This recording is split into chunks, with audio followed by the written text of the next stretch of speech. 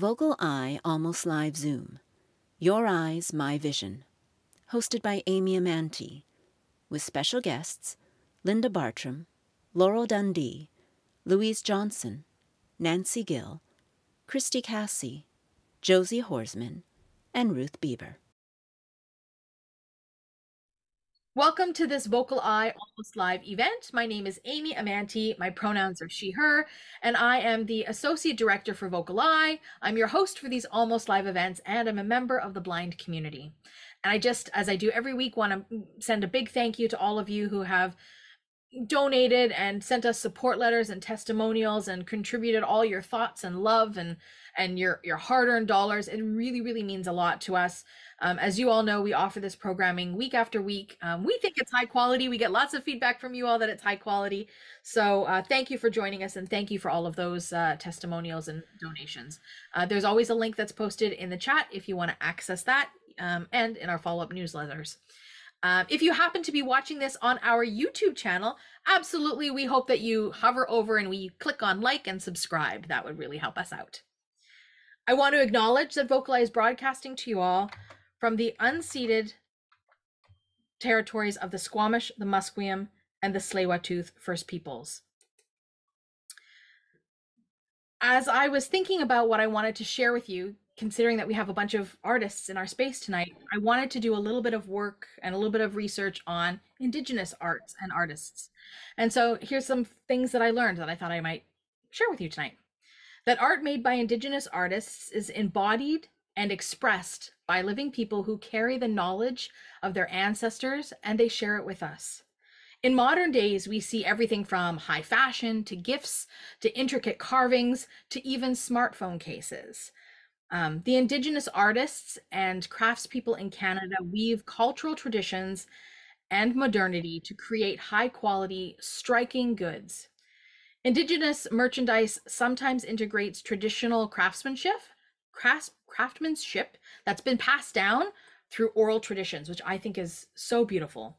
But they also may infuse themselves with both Indigenous and non-Indigenous techniques, which is also really interesting as Indigenous folks are exploring some of the modern techniques of art making and including them in their work.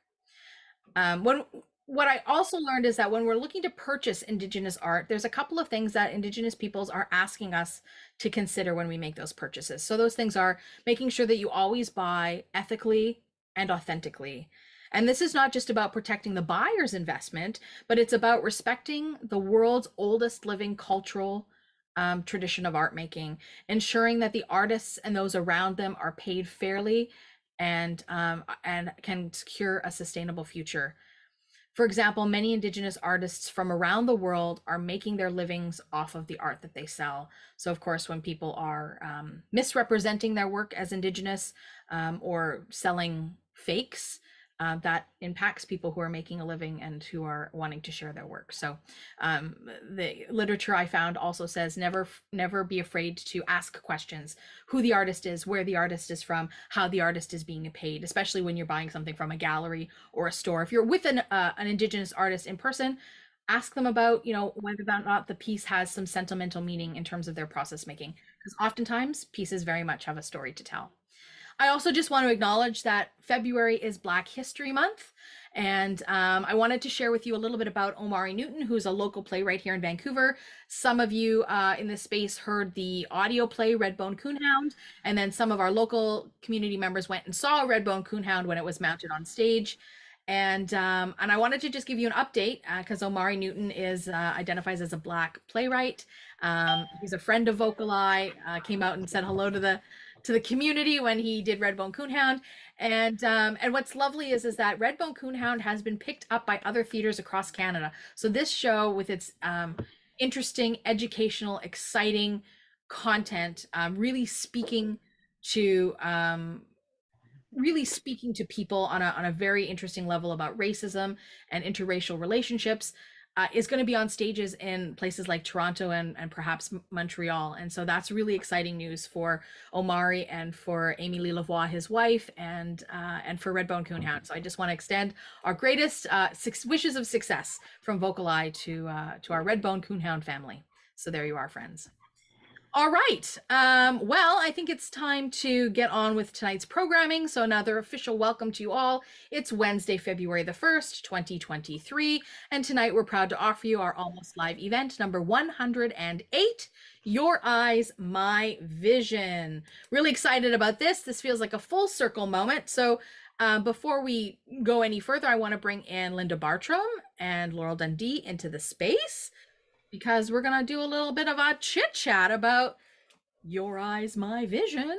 So I see we got Linda. So Linda, let's go ahead and start with you. So will you give us a little bit of a reminder of what this project is, how it came to be? Because I know that you're intimately involved with it. Yes, sure. Hi, everybody. Your Eyes, My Vision has been made possible by a grant from the Disability Alliance British Columbia, and we received the grant a year ago. And just about a year ago, in March last year, I came on and promoted this project and put the message out and the invitation out to participants in VocalEye Almost Live if they would like to participate as a blind artist in this project.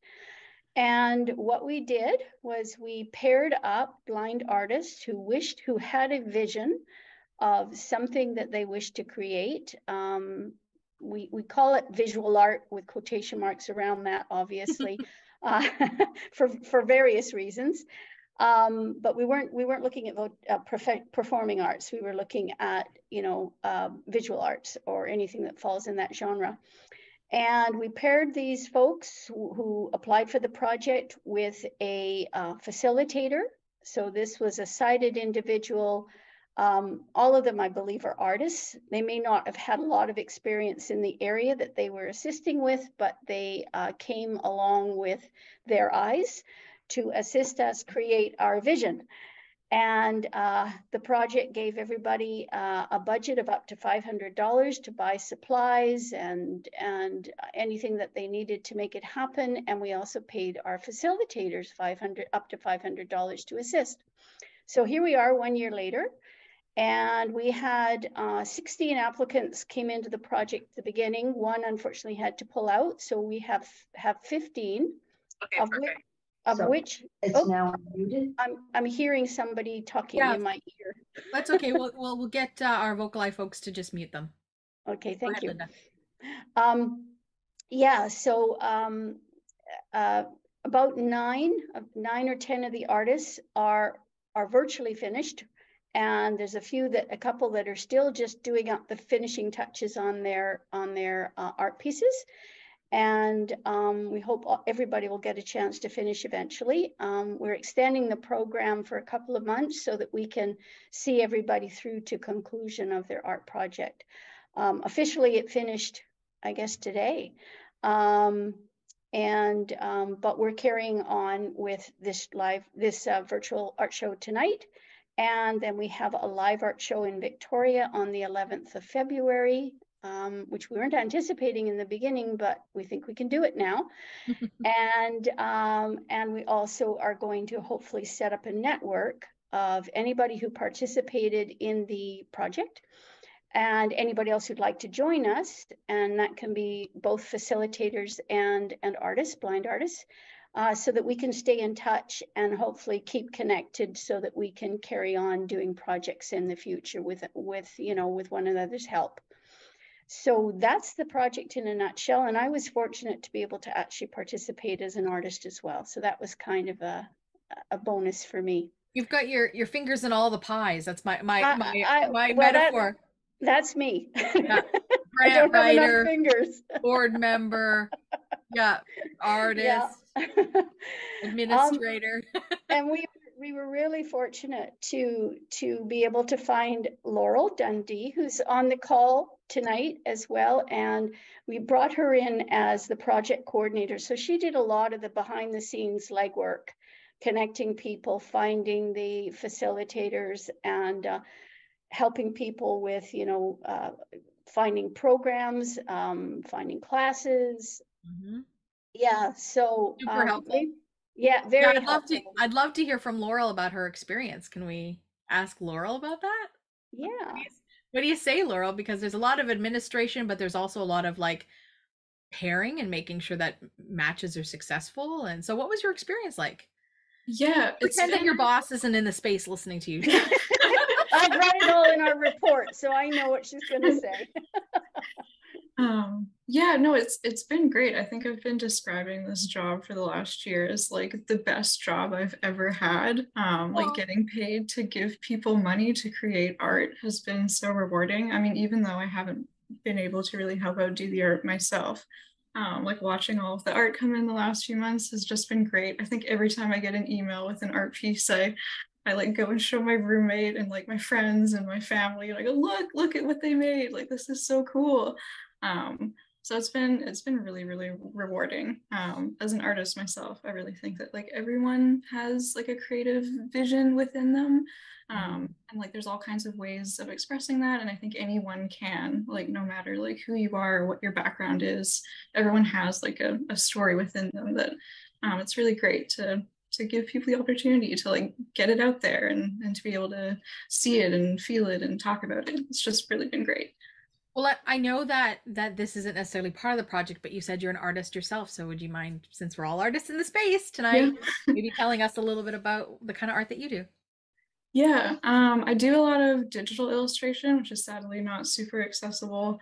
I think doing this project has made me think like, how can I make this more accessible to other people? Like I need to write alt text so that people can like be able to perceive it in some way. But yeah, I do a lot of digital illustration, a lot of fantasy illustration, like creature designs and like magical views of the woods. I'm very inspired by the Pacific Northwest. I grew up in Vancouver, and walking through the woods a lot as a kid really stuck with me and continues to inspire me to this day. I love that. And you also wrote the image descriptions for the pieces tonight. So what was that like for you? Because is this something that you've done a lot of or not a lot of? I'm sensing not, because you're just talking about the fact that you're thinking about how you can make your digital stuff more accessible. Well, you already know a little bit about image descriptions. Yeah, I've done it a little bit before. I put on another show last year for the Victoria Disability Resource Center. I wrote a lot of the alt text for that. But what I found with this is truly like there's so many little details. I think a lot that I take for granted, like being able to see something and like really like know like I do need to describe every facet of this, which really makes me like appreciate pieces a lot more, because I really have to think about all of the details and all of the work that went into it and describe like every corner and every element. I'm really excited to explore these pieces in the space with our friends. Is there any last thoughts from either one of you before we start to introduce our artists in the space? I've got lots to say, but I'm going to say it in my little piece. Well, you're with us through the whole event. Well, so is exactly. So Linda and I are going to take the sort of the interview lead on this. So that's great. All right, Laurel. So we'll sort of we'll not say goodbye to you, but you can relax. You don't have to be on camera anymore, but we'll hear your voice popping in when we do the image descriptions. So you'll always be in the wings. And Linda, you and I are going to welcome in our first guest in a moment. But I want to so Louise, you're standing by. Louise is standing by, and you can turn your camera on, and we'll bring you into the space. So Linda, just before we get started, have you got any well wishes for our artist friends tonight? I know it's a bit nerve-wracking to come and speak, and some of us have not ever exhibited before. So this is the first time for a lot of us. We're all feeling the same. So we're amongst friends, and just relax and speak from your heart. Wonderful. So we've got Louise Johnson joining us in the space. Welcome, Louise. Thank you. We're gonna bring up your image in a second, but I just wanted to ask you if there's any way in which you wanted to introduce the image before we hear the image description. No, you want us just to bring it up and we'll yeah, let's do that. Let's do that. So we'll have Rick bring up the image. This one's entitled Princess Kiara. And Laurel, now that the image is up, Laurel's going to read the image description for us. So go ahead, Laurel. All right. So it's a small 1.5 foot half tall clay sculpture of her black guide dog Kiara sitting down with her tail curled around to the right. She has a brown and white dog harness made of clay on, and she has a real collar with 3 name tags made of clay that read Princess Kiara, Half a Dog, and Squirrely Girl, which have been engraved into the clay. She also has a real leash which can be attached to the collar. The clay of the dog has been textured to mimic the texture of her fur. And what's the color of the dog? It's black. God. See all these details and I forget all the details. perhaps the most important thing. That's why I'm here to help guide you all. Wonderful. All right. So we'll take the image down and we'll talk to Louise about this. So Louise, it might seem obvious to some folks, but who is Princess Kiara? Princess Kiara is my guide dog. Kiara is her official name. And because I couldn't say her name right off the bat, I called her Princess. Mm-hmm. And as I learned to say her name, Kiara, she was considered my princess. So when making this piece, I mean, because I remember when Linda came into the space, Linda, you might remember this too, and you shared with us this project that you're gonna, really exciting project, and Louise was like, I don't know, I'm not really an artist, I don't know if I can. I remember that. Louise, what was it that made you decide I'm gonna go for this project and figure out what I can make? Well, when I first thought about it, I remember being in clay or pottery in high school and putting my hands in the clay and being creative with it. I thought, well, can I make a creative image of my guide dog? And that was what came to my mind, but I did not know if I could do it. I didn't know how I could do it. And it took days for me to accept that that was what was going to happen. And as each part of it went along, the day I got accepted on her 9th birthday, actually got the email saying I was accepted to the project. I sat there and cried. I actually cried. And actually, Amy and I had only been speaking about the project only 15 minutes before. Mm-hmm. And it was like, then my vision came more over the next months, came more even through. And I started thinking, what could I do with the project? So why was it important to you then? Because you've got this sculpture made out of clay, right? And it's 1.5 foot tall. So it's I don't know how big Kiara is, but it's almost life size. Kiara is 21.5 inches tall. She is an average 52 pounds of a guide dog. She's a cute little black lab. She's now got gray in the front of her, which we try to get a little bit, if you can see if people who can see a little bit of coloring in her, underneath her chin, on her chin. We try to get a little bit of gray in the coloring of it. Yeah. I wanted an image of how she was and who she was through her career.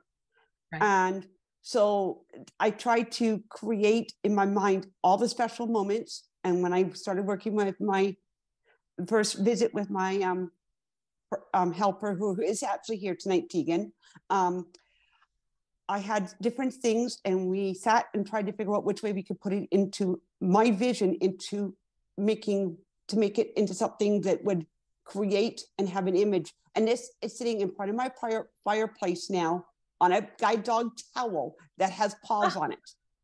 I love it. I love it. She's got her own little resting place. How is Princess Kiara reacting to the statue of Princess Kiara? She noticing it at all? She doesn't notice it, but I have a funny one to share. So my son Dylan was here a few weeks after I came home one night, and he was leaving from the house here. Instead of going and saying goodbye to Kiara, he went over to the statue and says goodbye and pets it like, "Bye, Kiara." And it was like, and Kiara's looking at him and saying, "Well, and I'm going to get any attention?" And he turned to her and says, "Well, when you're not here, I have something to remember you by." Aw, that's sweet. Louise, can we talk a little bit about your process as the artist? What was that like for you? Had you ever done anything with clay before? Yes, I had. Back in high school, I did a semester, and where I did like a pencil holder, an ashtray, those kind of projects. So something small. There was small little, things I made back and painted that then. So when I went in to start this, I remember Tegan handing me my first strip and showing me, and as soon as I started, things came back to my memory. And it was just natural to put my hands into that clay and to work with it, roll it, to stack it on, glue, put the moisture in between, like the cuttings into it, and then put the moisture on it to put it all together layer by layer. So it's done by layer up, and areas. And it was like just getting a hand in there and just doing it and quitting my heart. Putting every piece I put together, it was like, I was putting a part of my dog in my heart forever. Oh, Louise, that's so sweet. When you were in the studio working with the clay, how long did that take? We did it in 2 sessions, and the first one was about 3.5 hours. Mm-hmm. And the second one, we were there to do the clay part, 4.5 hours. So it took us a good, I'm thinking approximate, that's not including the painting later. Right. After it had been kilned and everything. So there was 3 sessions. The second session was when it was finished and it was all put together. I'm looking at it and going, do I really think this has got the image of what I want? And when it came back and I felt the way so I'll explain a little piece on the back of the harness. On the back, up at the top of the harness, there's like, I don't know if you can see it in the paint in the picture at all, but there's like little piece, it's got like markings in it. It's like we put the fur over the harness piece, and that is what she does when she walks. Her hair comes over that. Yeah. So I wanted that image and feeling in it. And those are kind of those things. And there was the fact it turned gray, or I could feel her. There was certain spots I wanted to feel her fur in certain ways. And I got that feeling. Well, I mean, that's the next question I had for you is like, what does it feel like to touch this piece that you made? Like it feels weird in a sense, because it's like, because I still have her here. She's still working. Yeah. But when I touch it and I put my hand on it and I feel the different things, I think of how I took the clay and moved it, some of the clay into certain things. Yes, Tegan did help with certain areas, but what I'm saying is areas I could put my hand and make it work, or like the little squirrel, the little bone, and the little heart. I sat and I took those in my hand and sculpted them to the perfect shape of what I wanted. And I had to downsize them once, each of them, or they would have been too big. Yeah, because they're just attached to the collar, right? They're the tags on the collar. They're actually attached to the leash. They're not on the leash. It's separate with the 3 tags. We got a piece of wire connecting them to the loop that, like, where you would put a leash to, like the collar to. So, well, not the collar, there's a ring on there that you would, we got the wire through that, and it's coming out to each of the separate ones. They have a little hole in them to connect each, like the bone or the heart or the squirrel. Wonderful. Linda, have you got anything you want to ask Louise? No, I think you've covered most of it. I'm really looking forward to you coming over to Victoria, though, to present it to showcase it at our live art show, because we'll be able to experience, what you're talking about now. And Louise, that's awesome. We'll give her a little pet for everybody else. That's awesome. I remember last weekend during our social, you were talking about the live art showing. So you're going? Yes, I am. It happened on Sunday, thanks to my son and his wife. Wonderful. That's really exciting. I'm so excited for you. Congratulations. Thank you. Awesome. So you're going to stick around and you're going to Yes. join us for the Q&A at the end. And I know Tegan's here and we'll have a little chat with Tegan as well. So thank you, Louise, for sharing your art with us. It's lovely. And thanks to Princess Kiara for being your model. Well, I can't wait to show it off. Awesome. All right, friends, that was Louise Johnson and her piece, The Princess Kiara. Next, we're going to welcome in Nancy into the space. So Nancy Gill is joining us. So we'll give Nancy a moment to pop in. I see Nancy. So Nancy, I gave Louise an opportunity to introduce the piece before we show the picture and describe it. Is there anything you would like to say about your piece of work to introduce it? I think Nancy's still on mute. Can you hear me? Yeah, we got you now, my friend. Oh, great. Thank you. Now, my video? Yep, we can see you, we can hear you. It's all good. Thank you. Thank you. So is there anything you'd like to say to introduce the work? I would like to say thank you to Linda and Laurel Dundee and Amy, Annie. I didn't do anything. Andy. Well, he got me to come on VocalEye, and That's true. Jerry from Mexico for helping me make this happen. And I'm here today to show off what I made. Awesome. All right, then. Well, what we'll do is we'll bring up the photo of the item. This item is called the eagle. Okay. And Rick's going to bring it up. And then once it's up, Laurel is going to do the description. All right, my friend Laurel, you're up. All right. So it's a shallow rectangular catch-all dish made of clay. On the dish is painted the head of an eagle in an indigenous style using strong black lines with white, yellow, and red paint inside the lines. The eagle faces to the right. The eye of the eagle has a white outer circle, a yellow middle circle, and a red pupil in the middle. The beak of the eagle is open to reveal a red tongue. The rest of the eagle is painted in white, except for one triangular section of the beak, which is red. Thank you, Laurel. Do we have an idea of because it's a catch-all dish. So can you maybe just describe what a catch-all dish to us is? So if we're not sure what that means? Yeah, so it's just like a little rectangular plate, very shallow. You might put like your keys in there, some rings. It's a catch-all, just like little odds and ends. So it doesn't have like high edges like a bowl would. So it's more no, with a little bit of shallow. Yeah. Okay. Awesome. This is a lovely photo, and so I want to talk with Nancy through some of the process. So thank you, Rick, for displaying the eagle for us. Nancy, so I'm going to ask you some of the same questions that I asked Louise. Was why the eagle? Why this dish? What was the idea around that being the project? Well, I've always had, my son is Native, and I'm Indo-Canadian. He's half Native, half East Indian, and I have nothing in my house Native. And I thought, you know what? I want to find out where he's from, Lillooet, and his family's from Lillooet, and they're fountain. So I thought, well, why don't I do something that I really like? And then, like, I asked questions, what I can do.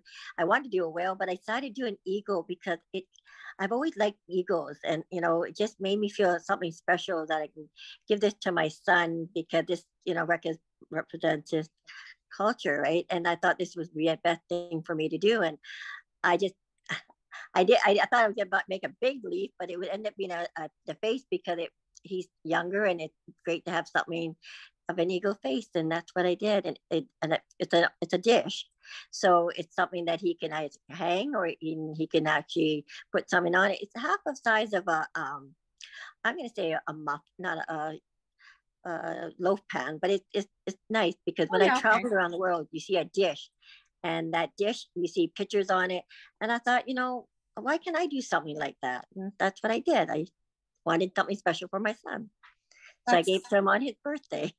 Oh, that's a lovely sentiment, Nancy. So talk to me about, because it's in the description we learn it's made out of clay. So did you go and shape this out of clay? How was that process? Well, I'm gonna explain, because I like to bake.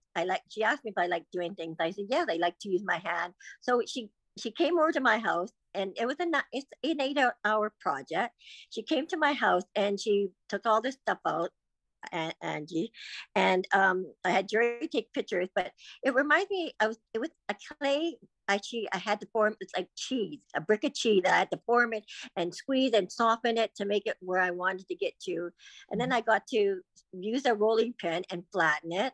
And then I got to cut it, like use it, with a knife and everything else to cut the edges out, because she made a cardboard to shape the what I was going to do.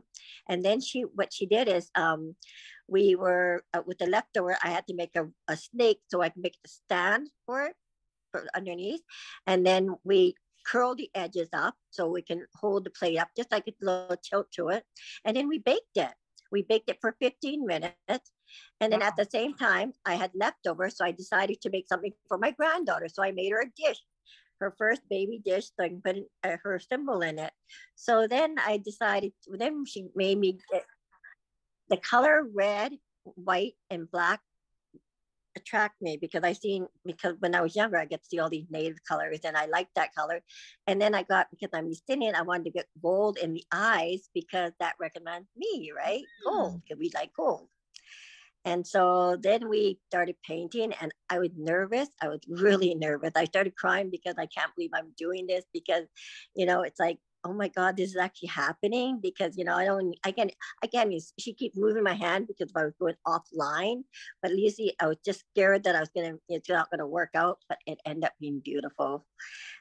And I thought, wow, so I can't believe I did this. I'm curious, because the eagle takes up the entire dish. Yeah. And it's pretty intricate in like, for me, if I was painting, I would be worried about like painting outside the lines, messing up the lines.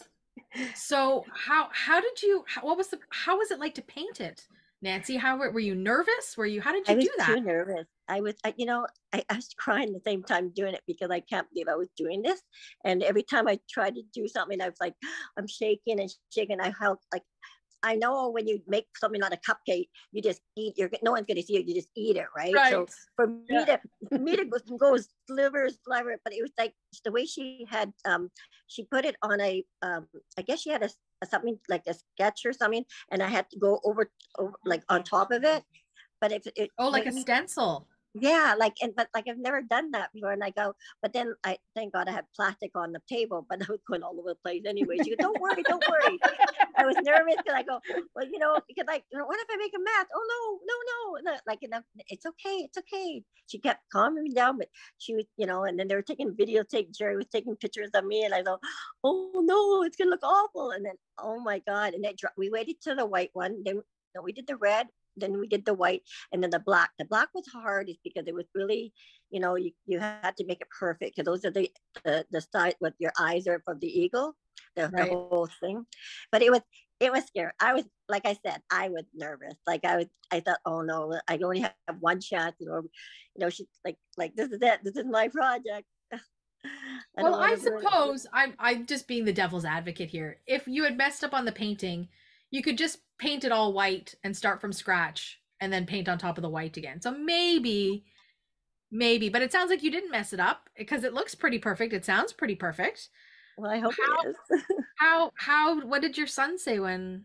Well, it was his birthday, and I said, Nathan, we're going to go out for dinner, and I got something special for you.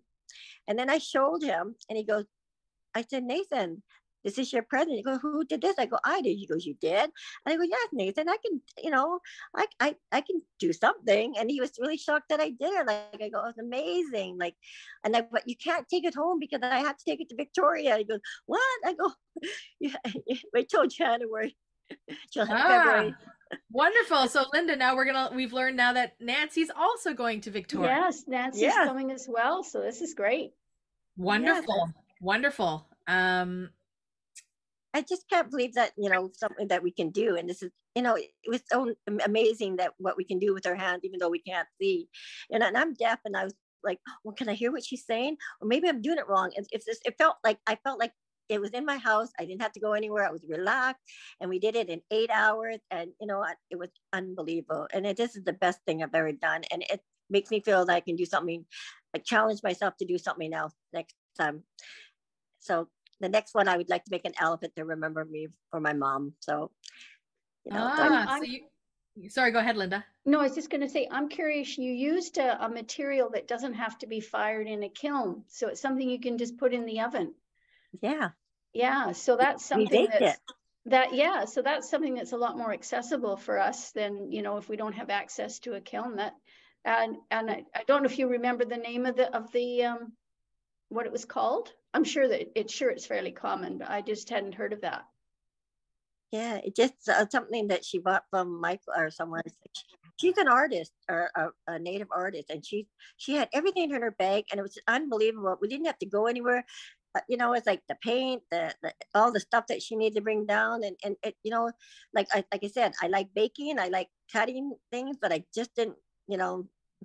That's way back then. Now it's like when you lose your eyes, you're like, oh no, it's gonna look terrible. But it ended And up did you say the name of your facilitator? I didn't Yes, catch her name it. is Angie. Angie. Yeah. Okay. Nancy, I think we probably gathered already the answer to this question, but what do you think is the value of having an artist work with you on something like this? You know what? It's amazing. I'm so glad I got it. It was the best match I ever had because, you know, it gives me an opportunity that, you know, she knew about the native art, and she actually asked me where my son's from, and I told her, and she looked it up for me, and what I had to do, and she asked a question that I told you I like to, like I said, I like to bake, and you know, I like to use my hand, but you know, I've never done things like painting. Like I can't even paint a house, and you know, or even try to paint. But it made me feel that, you know, I'm so happy I had her. Like if I had her again, I'd love to have her come back to my house and, you know, do other things. And then I had extra material, so I got to make my granddaughter a dish, and it made me feel like she was part of, like, she knew what I wanted. She knew what I wanted, which is good. Oh, that's and it was, and I like to say really thank you to my bottom of my heart from you guys for letting me come on today to show my art, because, you know, this makes me feel that we can do things with our hands, even though we can't see and hear, and just thank you from my bottom of my heart, because, you know, this is a great opportunity for other people to try something like this, and we can show it off, and, you know, how you described it and everything else. Because I don't know what it looks like. I really don't. I just did it, right? Well, you know what it looks like in your heart, yeah, your imagination, Nancy. And I think that's I mean, I can say the same about my work. Linda can say the same about her work, right, Linda? Exactly.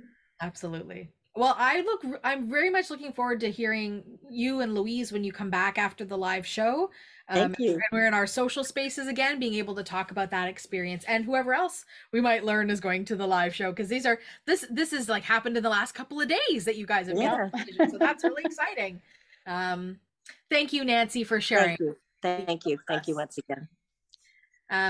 Linda, before we move on to our next artist, I wanted to maybe just chat with you a little bit about, and Laurel can chime in if she would like to as well. But you know, Nancy mentioned that her and Angie were paired up perfectly, and I got the same vibe from Louise being paired with Tegan. How important was it in this process for you all to make sure that those matches were like symbiotic? Pretty critical. You know, you need to be able to be comfortable with each other, and you need to understand, you know, the facilitator needs to understand when to step in and when to step back, and that it is your project, and really, you know, knowing, you know, when to not try and, you know, kind of take over, which sometimes can happen.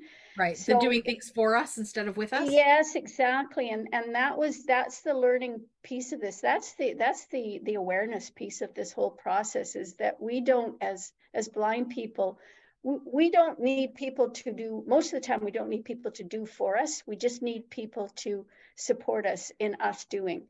And I think that was what was so critical. And I'm really pleased that, and Laurel did a fabulous job at finding people that she thought, she interviewed all of the artists to begin with, and then she found the facilitators that she thought would work well with those folks. And she did a really good job of that. Love that. All right, I think it's time to bring another artist into the space. So we're going to welcome Kristy Kassie into the space. I'll get Kristy's image, well, Kristy and her camera up here in a moment. There's Kristy. Hello. Welcome, welcome. So I'm giving all the artists an opportunity if they want to say anything to introduce their piece before we describe it. So Kristy, is there something you want to share with us about your piece? It's called Sunflowers for Ukraine, and I just wanted to show my support for the very unfair and unjust situation going on there, and it was just my small part. Showing my support. So I was really happy to be able to do that. Awesome. And you are painting. What are you painting on, Kristy? I'm painting on rocks. On rocks. Okay. Yes, I've been painting on rocks since 2020 because I was bored when we had lockdown. And somebody gave me two beautiful rocks painted like ladybugs, and I looked at it and got, I think I could do that. That looks simple. And then it wasn't. The ladybug rocks are everywhere. I have one myself. Yeah, they're very popular. So yeah, I started painting with my fingers, and then my awesome facilitator found me by magic. I don't know how she found me. And she goes, okay, hold on. Before you go too deep, let's see the image. Yeah. Okay, I didn't mean to cut you off there, but this sounds like it's all good interview stuff. So let's show the sunflowers for Ukraine. Yeah, we've got a photo, and we had Laurel crop it out to a single rock so that it's nice and big for folks who are partial. Laurel, can you share with us the description you wrote for this painting?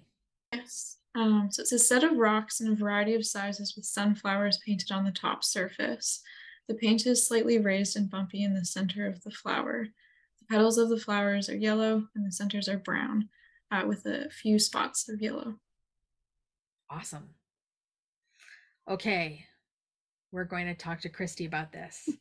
So Kristy was in the process of telling us about rocks. So Rick, you can take the photo down for us now.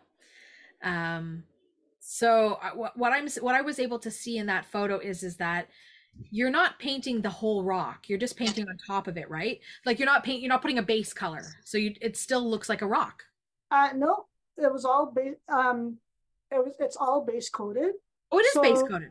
Yeah. So either I could do just plain white, depending on, because my vision, I like high contrast. Yeah. But I'm trying to challenge myself. But anyway, so I could do solid colors, which is what we did for the sunflowers for Ukraine. Most of them are solid color backgrounds. So dark backgrounds like dark blue, dark green, dark purple, so that the yellow could really pop and I could see the yellow when I'm painting. And now I'm experimenting with patterns. So I'm trying to do like more authentic, like leaf patterns in the background and then do the sunflowers on top, but it's driving my eyes nuts. I can only imagine. That's the thing about partial sight is sometimes it's just enough to be dangerous. So you started talking about your facilitator finding you by magic. By magic. Do you want to tell us that story? So I started painting rocks and I didn't know if I'd like it because I'm a writer. I am not a visual artist. I guess I wasn't, I should say. I am now. So I didn't want to spend a lot of money. So I was playing with Crayola paints, like kid paints that I could wash off. But then, and I was so proud, I'm like, look at all my rocks. And then the first rain came and all my rocks went back to being rocks and they had no color. And I'm like, that didn't work. So I put out this post on Facebook going, how do I make paint stay on rocks? Because I don't know anything. And this magical person, Donna Bell, came and she said, or messaged me, and she said, if you join Rock Art Canada, I will give you a free rock painting kit. And I'm like, thank you, fairy godmother. I don't know where you appeared from. And then I said, I'm going to be high maintenance because I can't see, so I can't really pick it up from wherever you are. Oh no, I'll bring it to you. Okay, thank you, fairy godmother. And thus began the obsession. So yeah. So what is in a rock painting kit? Yeah. So I'm using acrylic paints. So the difference between like Crayola is water-based and it's meant to wash off so kids can paint your walls and then mom can go clean it off.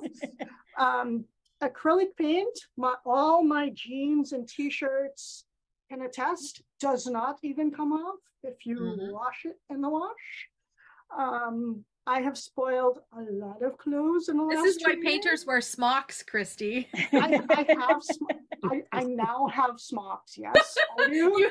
You have clothes with paint on them that are now your painting clothes. Yeah, and it ended up like all my clothes were painting clothes. I had to go buy new clothes because, well, they were all painted clothes. So yes, it comes with acrylic paint, and I got 4 primary colors: red, blue, yellow, green. And it came with a set of brushes in different sizes. So there's fan-shaped ones. There's thin, like needlepoint ones, basically to make different shapes. So there's all different, I don't know the technical, like they're all numbered, but they have different shapes to do different purposes. So I got the brushes, the paints, and then I got this magical thing called sealer, rock paint sealer. So you put it on, it's like a varnish, and it seals the paint so it can get wet, it can get sunshine, and it just stays glossy. So you have to put that on after the paint after everything's done. Yeah, and it actually makes the colors pop more. The sealer, when you put the sealer on, everything just becomes really vibrant. Yeah, it was magic. So I fell in love with that. And then I thought, I only have 4 colors, and I got tired of mixing like red and blue and yellow. And so I went off to my dollar store and I found acrylic paints. So now I have drawers and drawers and bins and boxes. It's too easy when it comes from the dollar store, because it's easy to spend. Taking over my apartment. Your studio. Well, yeah, exactly. Your art studio. And when I started, so I knew exactly who, like I pretty much said to Laurel, I have my mentor already. I know who she's going to be. I was like 85% sure she could do it. I wasn't sure, but I'm like, she has to do it because she's my best. Like, she has to do it. She's very godmother. And she showed up with a whole, like, she came with a dolly, like a hand dolly with this big container of paints, and she brought snacks and brushes, and we just painted for 4 hours, like our first session, out on my patio. So we were painting outdoors, and everybody was like, "Ooh, that looks like fun." It sounds like fun. I wish I had been there because it sounds like a hoot. Yeah. So you started painting rocks, and then this project came. So why did you think that this project was the right fit, considering that you were already in rock painting? I was not going to do it, and then you made me do it. Amy made me do it. Well, no, I'm the type. You sound like a sibling. I'm kind of like, give somebody else a chance, because I was already painting rocks. I knew where to get my supplies. I figured I could kind of wing it, but I'm so happy. Like, it was really cool. Number one, after the pandemic, painting face to face, like nobody had ever taught me to paint. So I got to sit across from somebody and go, okay, I can't see. We were working with, I think, 11 shades of yellow, and I don't see shades. No, so I'm like, okay, whatever. If you say that's lemon yellow, I'll take your word for it. Because what happened was my flowers were looking like blobs. And it was because, and this is what Belle taught me, I was using one shade. So of course, if I did separate petals, it would just like blobby, because there's nothing separating. Like, shades are what kind of separates each petal. That's the dimension. That's right. So I learned to do that. And then I learned to use the fan shape brush to make my petal points instead of like big loopy petals, which I used to do. Okay. And then I used a dotting tool, like it's a big stick, and it has little round balls at each end, different sizes, and you dip it in the paint and you can make dots. So that's how I did the dotted centers. Okay. Yeah. So Belle introduced me to all those tools, and yeah. Where do you get the rocks? Well, I started buying them at this landscape place, and it was costing me a fortune in delivery because they're heavy. as you can imagine, they're heavy and they sell them in 40-pound bags. So, and my ever so wonderful boyfriend, there's your plug, Sean, would have to haul in these 40-pound bags of rocks as I got them. So Belle has a pickup truck. Nice. And I said to her, I said, you know, we should go rock shopping because I haven't spent a lot of my money for Your Eyes, My Vision. So we figured we'd go. We were like, okay, no matter what it costs, we have the money. So we go, and Sean and Belle are picking out my rocks, and we have 440 pounds of rocks now in her pickup truck. And I'm like, wow. Okay, Laurel will kill me, but she said I could use the budget, and I'll just send her the receipt. And I get the bill, $50. Yeah. It was 10 cents a pound. Yeah. I'm like, this is the best hobby ever. How big are the rocks? They're vary in size, and I think my boyfriend was choosing the biggest ones just for fun. So they're door stops. Yeah. And then Val was choosing, like, there's all different. She was looking for things that look like potatoes, or we found ones that look like hearts. So I have everything from small, like pebbles, to big boulder type. Now, Kristy, you also, I know this because you gifted me a rock to put in my neighborhood, which I did. Yeah. Tell us what you put underneath the rock. So I actually hashtag it. I'm a big social media person because why not promote beautiful projects like this? So I have three hashtags for this project. So I have hashtag Your Eyes, My Vision. It's all one word, but each word has a capital. So Your Eyes, My Vision. And then I have Kristy Kassie Rocks. I thought that was fun because I do rock. Because you rock. Kristy Kassie Rocks, and then I have Sunflowers for Ukraine. Mm-hmm. So you can use any of those hashtags to check out. Like I log all my progress from, I think we started July 12th, and yeah. So people who pick them up in the world can find you on social media and look up the project. Nobody's actually told. Now I've had people who's told me they found them like in person, but nobody's actually used a tag to say I found this rock in this place. Yeah. Interesting. Yeah. Very cool. But a newspaper person did find me and interview me. So we got some newspaper coverage for the project. August 31st, we were featured in the New West Record, Belle and me, for my Sunflowers project. So I was really glad the project got some. Yeah, way to go to be a self-promoter. But I suppose, being a social media person, you know how to do these things. I am bad at these things. Very, very bad. Things fall into my lap, I think, because I was walking down, I live in Westminster, and I'm walking down by the fireworks, by the boardwalk, and somebody goes, "Hey, you're the Sunflower Girl." I'm like, "What? Wow. What are you talking about?" And then Sean goes, "I think she's talking to you." I'm like, "Oh yeah, maybe." Right. So I'm known. I don't know. Somebody who's seen you paint your rocks on your patio as they I leave them in public places. I've left ones in IKEA in Coquitlam, and I actually left ones at the theater, in the aisle, just tucked in the corner. And I left one in the Metrotown bathroom, and somebody wanted to pay me for it. And I do, I just leave them. I want to make people smile. I think you're doing that. I got a smile. Linda's got a smile. I think you're doing that. So, there you go. I could talk on and on, but that's my. Well, you're going to join us back at the Q&A, and at that point, And I hope to be in Victoria. I just have to figure out transport. We'll talk. Okay. We'll talk. Fairy godmother number 2. The stars have aligned. I love this very much.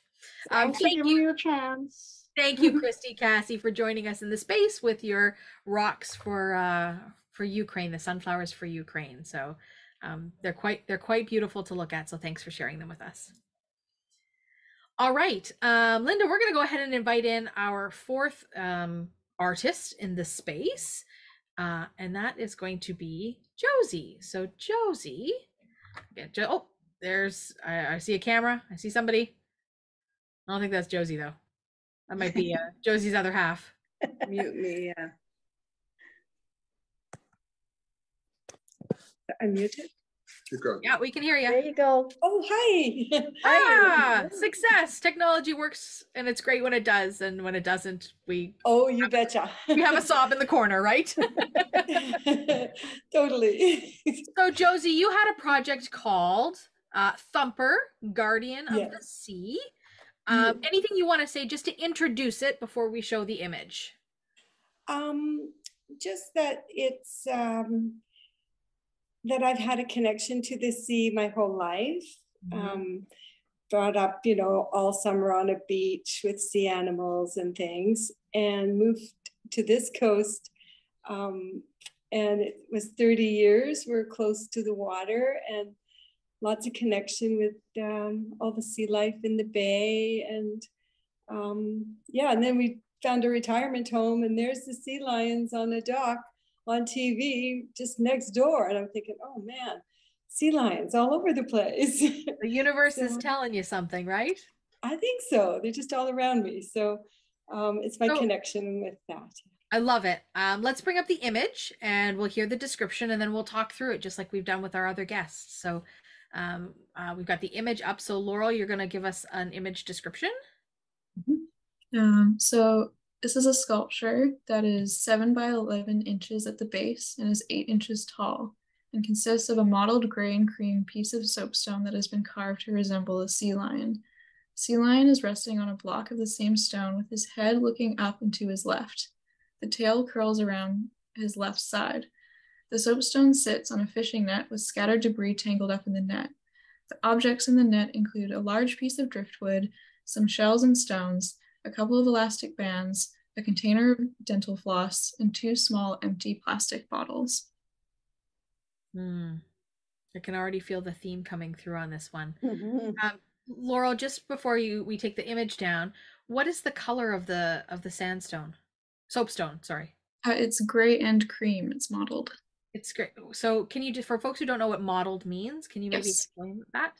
Yeah, it's excellent question. I'm trying to think of like marbled or like a combination of both gray and cream, kind of like blotches. So has it got like a base color of kind of gray and then like veins of cream coming through it? Yeah, that's a better way of describing it, yes. It's a very natural stone. So I imagine if we had a geologist in the space, they'd probably talk about the different minerals that were intersecting the stone. So that changed these colors. So thank you for the description. All right, Josie, you're up, my friend. So you talked about being at the beach. Sorry, Rick, you can take down the photo now. You talked about being a beach lover and a water lover. Do you also identify with being an artist, or for you was this like, I just want to give something a try? Well, I guess I've toyed with things in my past, you know, like I would create my own projects. Like I would sneak into my mom's sewing room and take the scraps and make Barbie doll clothes with them. I don't know if that qualifies as an artist. Qualifies. But that's kind of the stuff I used to do. And I've never done something quite this line, or this quite artistic, I should say. You know, I've done lots of knitting and crocheting and pom-pom pets back in the day when they were the thing, and you know, shaping that way, but never shaping with actual tools and pushing. You were involved in tactile art as well. In right. Victoria. Yeah. Of course. Yes. That was awesome too. So why soapstone? Soapstone, I was toying between wood or soapstone, and I felt like soapstone would be a bit friendlier to work with and more manageable, I thought. And I had seen some soapstone worked, like some people around me had worked with it before, and I thought, oh, I wonder what that would be like. I could never do that. There's just no way. That's too complicated. No way. It would just end up like one big blob or something. So thought, well, here's an opportunity. I've been given this gift, and let's give it a try. Maybe I'll learn. And I was looking for a pastime too, like recently retired, and you know, it's nice to be outside and have something to do. When you were working with your facilitator, maybe you can give us a bit about, you know, like, was soapstone their primary medium that they worked with? Yes. And what was it like to use that medium for the first time? Okay. All right. My tutor was a soapstone carver. She's actually a teacher. She'll teach. And I thought, okay, this is why I thought this might work for me. She says I teach kids too. So I thought, okay, this will work. I can fit in there, I'm sure. She said, anybody can do this. So I thought, okay, yeah, let's give it a try. And so you asked if she was an actual carver. Yeah, that sounds like she knows her way around a piece of soapstone.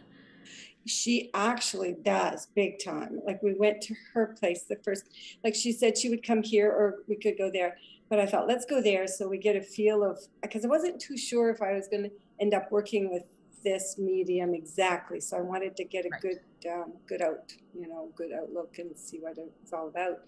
And it turns out that she was exposed to carving wood too as a youngster, and her mom used to carve wood all the time. And so her mom had a visual impairment, so she had a connection to what my needs might be as well. Mm-hmm. So when she showed me lots of different pieces, and I could feel them and see what they were like. And I had big ideas, right? Oh, I want to do the theme that you saw in the picture, like the beach, and how sea animals are at risk because of our environment and because of the things we do. The things we throw away, and we sailed for many years too, so there's lots of debris in the water, and every time you see this, you know that they're going to be curious and they're going to go and possibly eat it. And so, I thought, I wanted to do a sculpture and a carving, and I thought maybe we could carve the other side and show all the things in the stomach, all the things that yes, I hear you. Oh, yeah. And you realize it's not really something you can do. Like, she's going, I think you've bit off more than you can chew with this idea. So I thought, okay, well, she was great though. She said, let's try something simple. So she sent me home with a couple of small pieces, and away we went, we got some tools. And I was a bit discouraged at first because she said, you get them in garage sales and you go to yard sales. And I thought, oh dear, that's not going to be an easy task. So we did buy some, we got going, but now we have quite the collection, because every time we saw a yard sale, we're pulling in and going like, you guys have tools, and lots of people, yeah. So Josie, go ahead, I was just going to say, is it like chisels and hammers? Is that how you do it? Okay, yeah, okay. Tools, you start with that. Okay, the chisel and the hammer, because you got a rock, right? A stone, just a shape. Slab, and we were a bit limited because of the pandemic too, because of the availability of soapstone too. There wasn't that many pieces that were large, but she had some things in her little treasure box. So we did find a piece that was big to work with, and we could do some sea life. So sorry, what was your question again? Just asking about the tools. Oh, the tools, Different tools okay. Yeah. So we bought the 4 basic ones that she gave us a list, and we could go get those, the 4 basic ones to get started. I mean, she was talking about a rat tail, and I'm going like, when you can't see, and she's holding this thing, and I'm going like, no, I'm not working with no rat tail. That's not happening. But I don't even know what that is. Well, it's a rasp. They're called rasps, all the different ones. And then there's one that's called a needle, and it's sort of rounded, which I love working with that one, because, you can sort of like not make a big mistake. And then there's some that are in the shape of a triangle. So you can really make a groove and get inside and make angles and create like down by around where the creature is sitting, like, and when you're doing the toes, the feet, like when you're making those grooves, you need to have like the angled rasps for those ones. Yeah. But when you're doing the chiseling, like to get the stone that it's sitting on separated from where the sea lion is going to sit and how the whole shape of it, that you need to go at it with a chisel and a mallet. So you're chipping away at this rock and trying to create a. Does it take much? Does it take much, or is it just a little tap and it chips off? Is it a very soft stone? This one was not, and it depends on the amount of. I think I was reading it's talc, TALC, that's within it. Like it's like, I guess it's used for countertops too. Like it's a different density of the stone for like things in your house, like sinks and countertops, etc., or pots and pans and stoves. But for carving, this would be a higher percentage of that in there, so it would make it softer. Which brings me to some of the other tools where like, oh, you'll need gloves and you'll need a mask. And go like, okay, I kind of got used to those two things during pandemic. But being blind and holding on to like tools with your fingers and gloves on, it totally robbed me of my sense of touch. And I just couldn't. She said, well, you're just going to have some war wounds. And I did have war wounds, but I was feeling better about the war wounds than knowing that, because once she would help me with the sculpting, because it is kind of hard to do. She's strong. I couldn't believe it because I wasn't strong enough to get some of those angles in. Like she had to tip it sideways and she'd be contorting and banging away. And then she goes, okay, you do it. And I'm like, okay. Wow. Yeah, it's you need other eyes. Like when the project has a good title, because I needed a pair of eyes for that type of thing. Yeah. And tell us a story about the net and the bottle and the things that you had that the sea lion is sitting on or around him. Yeah, well, that we decided to create. Like I had the idea to do it all in soapstone to begin with, but again, you know, it's a much larger piece, which were not available. So we thought, oh, let's create our own scene. We go to the beach all the time. So we had some beach excursions and collected some driftwood and the meshing. Like that's you know, from fishing boats, and they can get tangled up in that, and then they're totally helpless. You know, they just can't manage their flappers, and they get all tangled into the mesh, and they can't function as to go get their food, etc., and maneuver in the water. So that's a big problem. And the other thing is with the bottles, well, they never disintegrate, right? The plastic is there forever and ever. And some of these tops, like one of the one I chose in particular, it's like just a small top, but it's like those juice boxes or protein drinks, they're sealed on the top. So the little top that you turn has got 3 sharp prongs in there. So if they're curious and pick one of those up in their mouth and swallow it, it's going to rip and tear things along their alimentary tract too. And, you know, get stuck in their stomach and cause all kinds of damage, right? So there's a lot of things for us to think about in, you know, going to the beach, because those things are all things we need to pack back in our little backpack and take them home and I think dispose of them.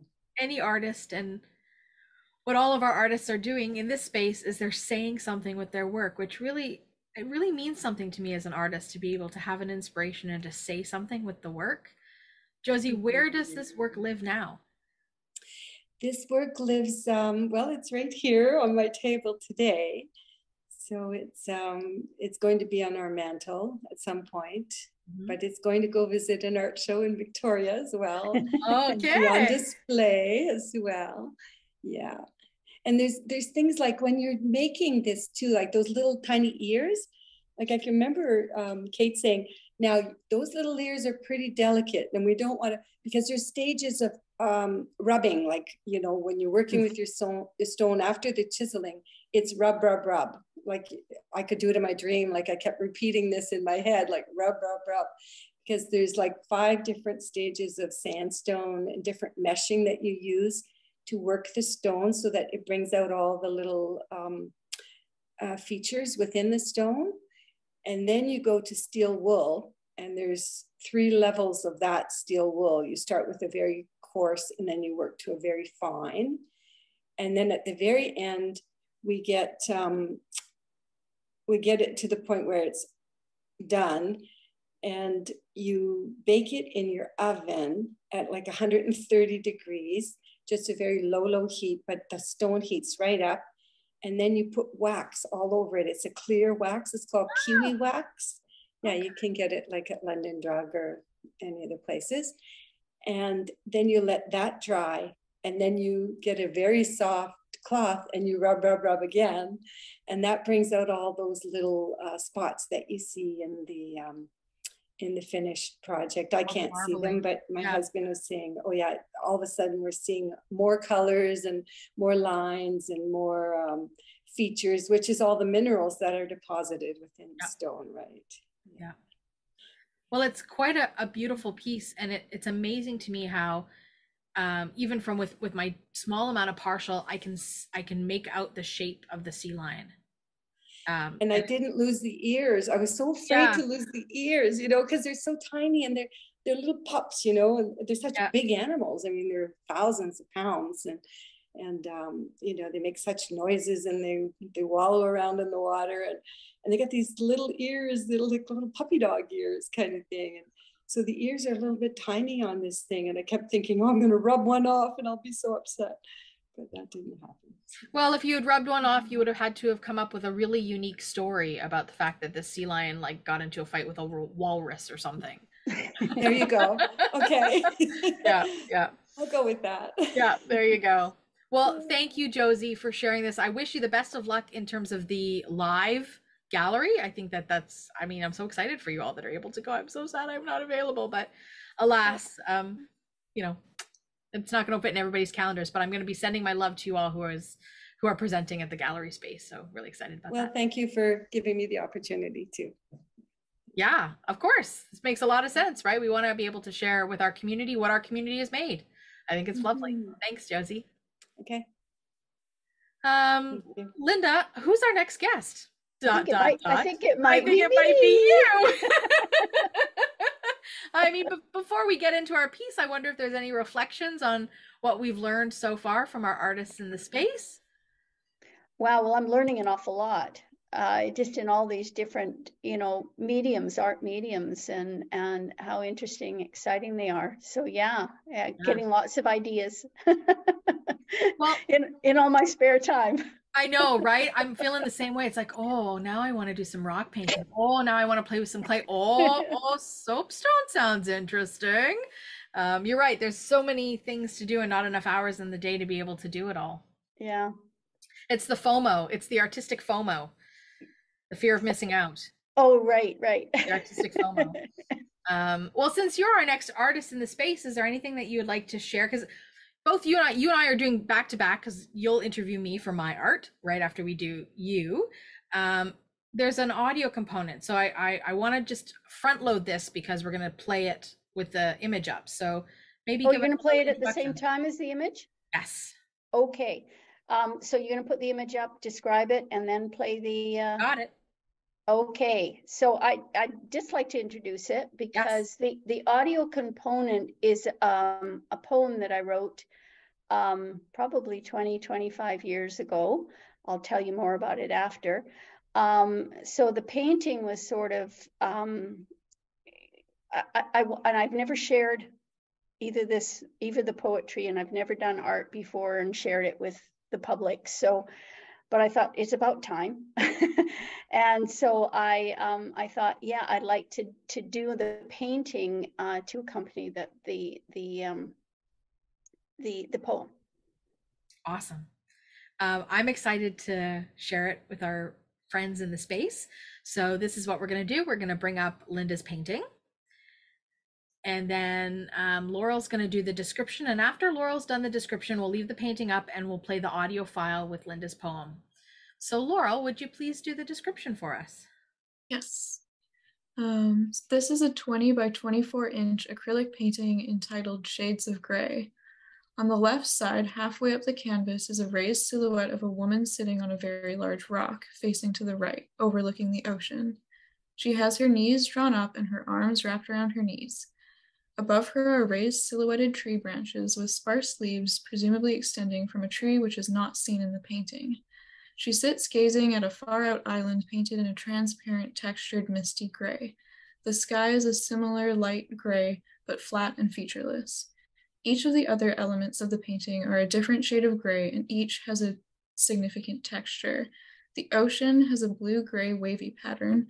The beach in the lower right corner is a rough sandy gray, and the rock which takes up the entire lower left quadrant is an undulating dark gray. Ooh, I'm totally getting shades of gray. So Rick, go ahead and play the poem.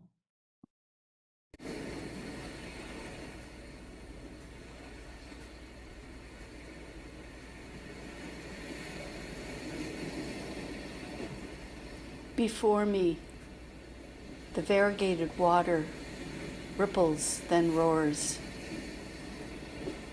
A dark shadow, mist, mountain, mirage, looms beyond the eagle's cry. Or perhaps it's only a whisper away.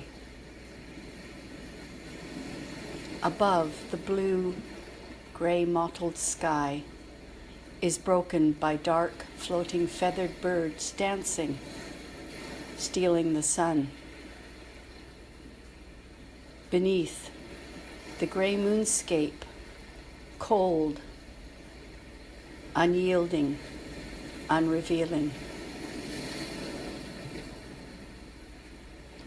I sit, unmoving, unmoved, numb.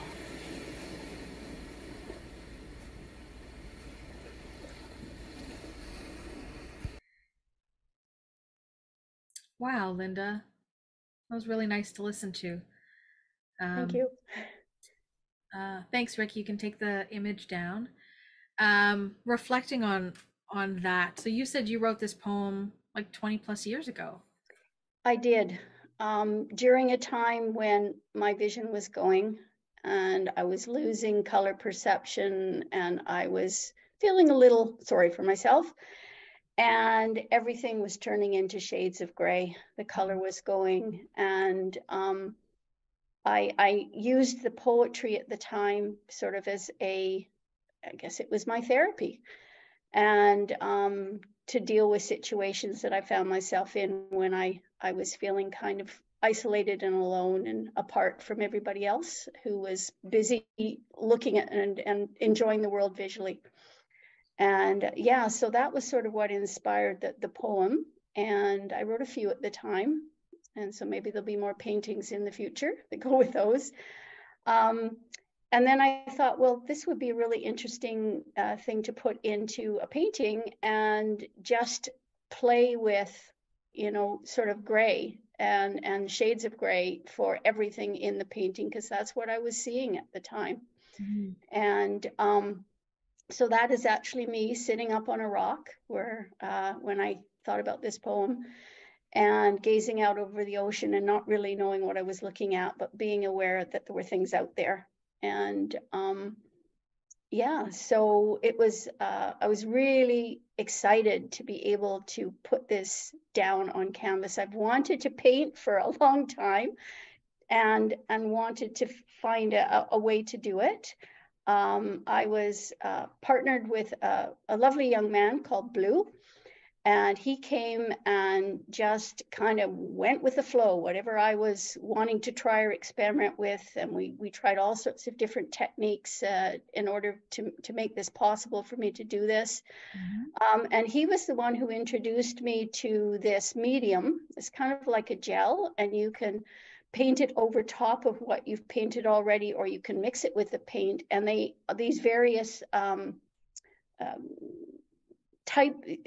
various, you know, products, they're all the same product, but they have different, they dry with different textures. And I wanted my painting to be tactile, so it is tactile. It's quite tactile. So I'm really looking forward to the live show where people can actually feel it and feel what I'm describing in my poem and what's up there on the canvas. The difference between the tree and the rock and the they're island all and the water. Yeah, exactly. Yeah. And so and the piece of the process that I wasn't sure how to do was I thought, well, how am I going to stay in the lines, right? Like when you can't see the lines, and I didn't want to paint. Mind you, acrylic's very forgiving, and you can paint over if you've gone where you didn't want to go, you can paint over it. But so we experimented with a variety of materials to see if we could create, sort of a tactile line that would create the shape, and I could then paint within the lines, the raised lines. And we found the best thing that worked for us was good old, LePage's glue. It dries clear and it peels off if you don't want to keep it there, and it's very easy to feel and it's fairly easy to apply. So I would use my finger and draw a shape on the canvas that I was thinking of, and then Blue would sketch that with a pencil, and then he'd go around and create the shape with the glue, and then I could then paint within that to create the shape I was looking for. I didn't paint the person myself. I didn't paint that. That was a little bit too tricky. So he actually painted that for me. But I sat on the floor and I was his model, and I said, this is what I want you to show. I sat on the floor with my knees pulled up, and I had a hat on, and said, this is the figure I want in the painting. So the tree limbs and the little sort of feathery leaves are all raised, so you can feel those. The sand has a coarse texture to it. The ocean is kind of wavy. I took I think it was a plastic fork, and just ran it across the wet material and created these sort of waves, and it dried with a wavy pattern on it. So I was so excited every time that he came over to do it. It was so much fun. And I painted with my fingers. I didn't want anything between my hand and the canvas. I wanted to feel what I was doing. So I wore a glove on my right hand, and that was the one I painted with. And my left hand, I used that to just sort of feel the raised line, so that I was oriented to where I was painting, and I just spread the paint with my fingers. So a wonderful kind of tactile experience of spreading all these different textures and what have you. It sounds like a lot of drying time. Oh, it was a lot of drying time. And I was time. saying, and you were saying that Blue came over, like every time Blue came over. So how long did this process take? It probably took about 5 or 6 visits. Yeah. Because first of all, we started just experimenting, and I had a practice canvas, which somebody said that looks like a piece of art as well, where we just tried all sorts of things to see what would work. Mm-hmm. And then but it does, you do have to let things dry before you can do the next stage. And as I did the different colors, I would do one color and then let that dry, and he'd come back and do another we do another session.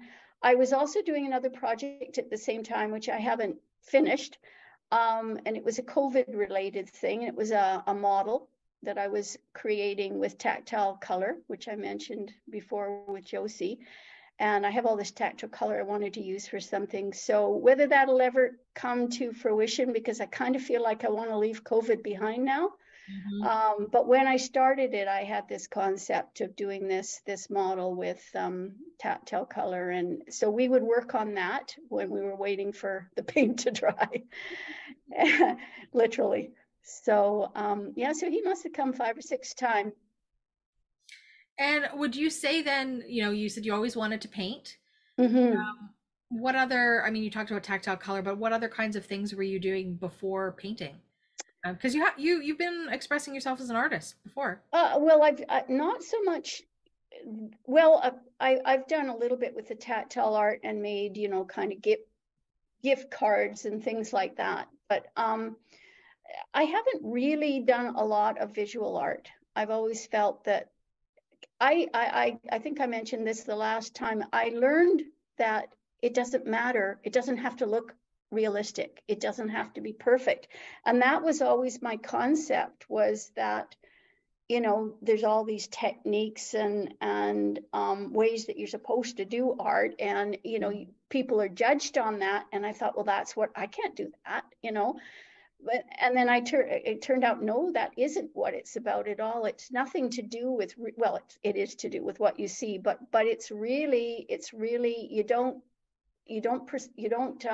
appreciate art with your eyes, you appreciate with your mind. So it's more the concepts, the message you're trying to put across, the, you know, the combinations of colors and textures, and yeah, that really is what counts. So I didn't used to think of myself as an artist. I do now. So, oh, I love that.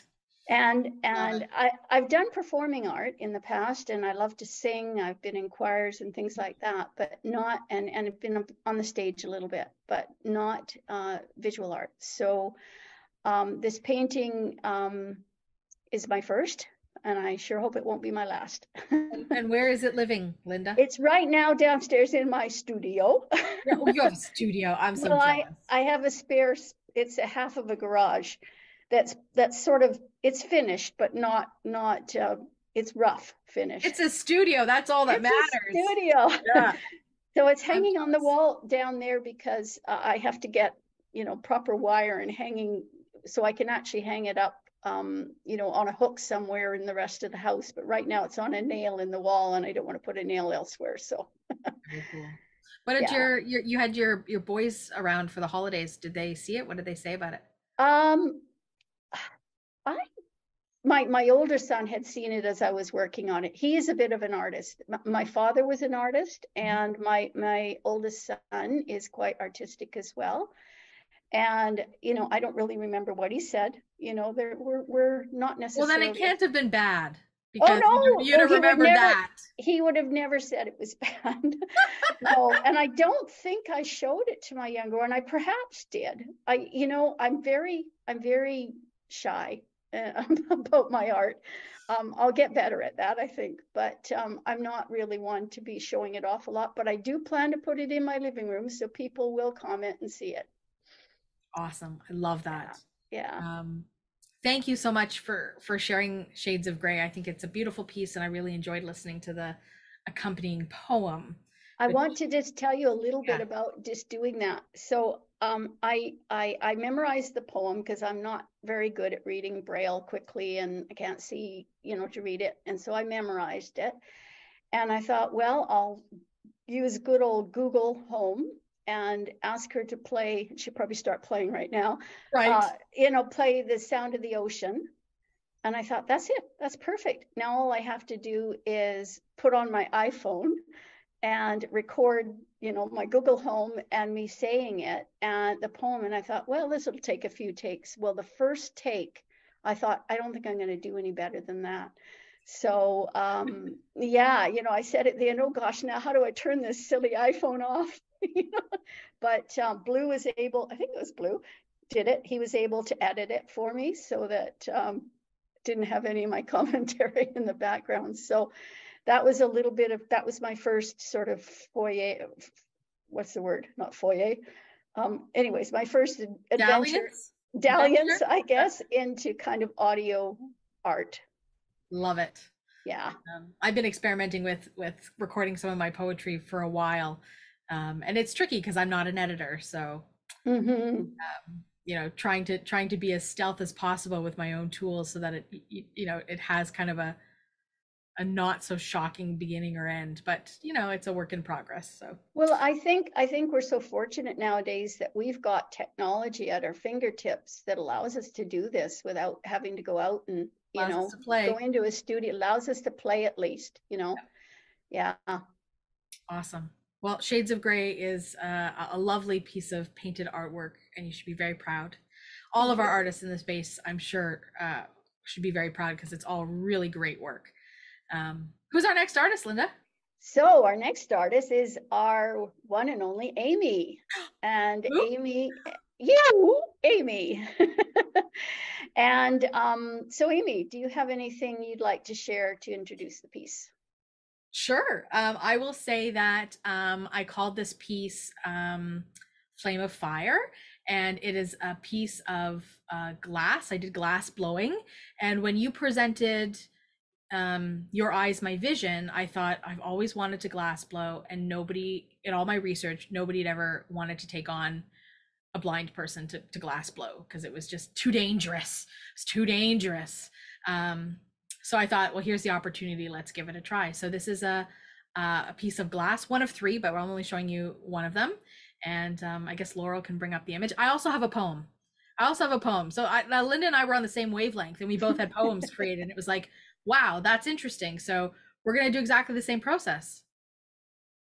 Laurel's going to describe, and then Rick's going to play the poem. So go ahead, Laurel. All right. So it's a piece of smooth solidified molten glass titled Playing with Fire. This is a sculpture made of clear orange and yellow glass that swirls throughout the piece. The piece is about a forearm long and 2 to 3 inches wide, with a twist in the middle with various knobs of glass that stick out throughout the piece, but mostly towards the two ends. And Rick's going to hit play.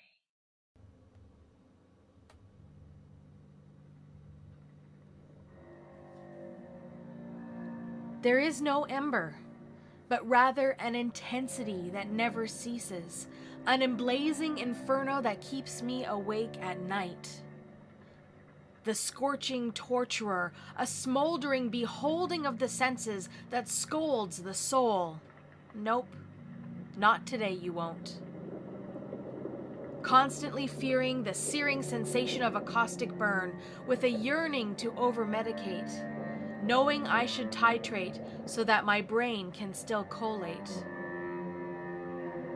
But instead, I feel the excruciating blistering of a red-hot poker stabbing me over and over, creating the feeling like I'm walking on fire. It's no outlier, but my brain has crossed its wires, leaving me in a pain that's dire. Every step a strain, but I don't want to live my life in vain. The pain is with me all day long and has no respect for rest, nor does it abide by my request for subsistence. I ignore and move on with my day to be that happy cliche, not wanting the world to know that I am caught in the fray, with no relief or delay, on flesh that feels like it's been filleted.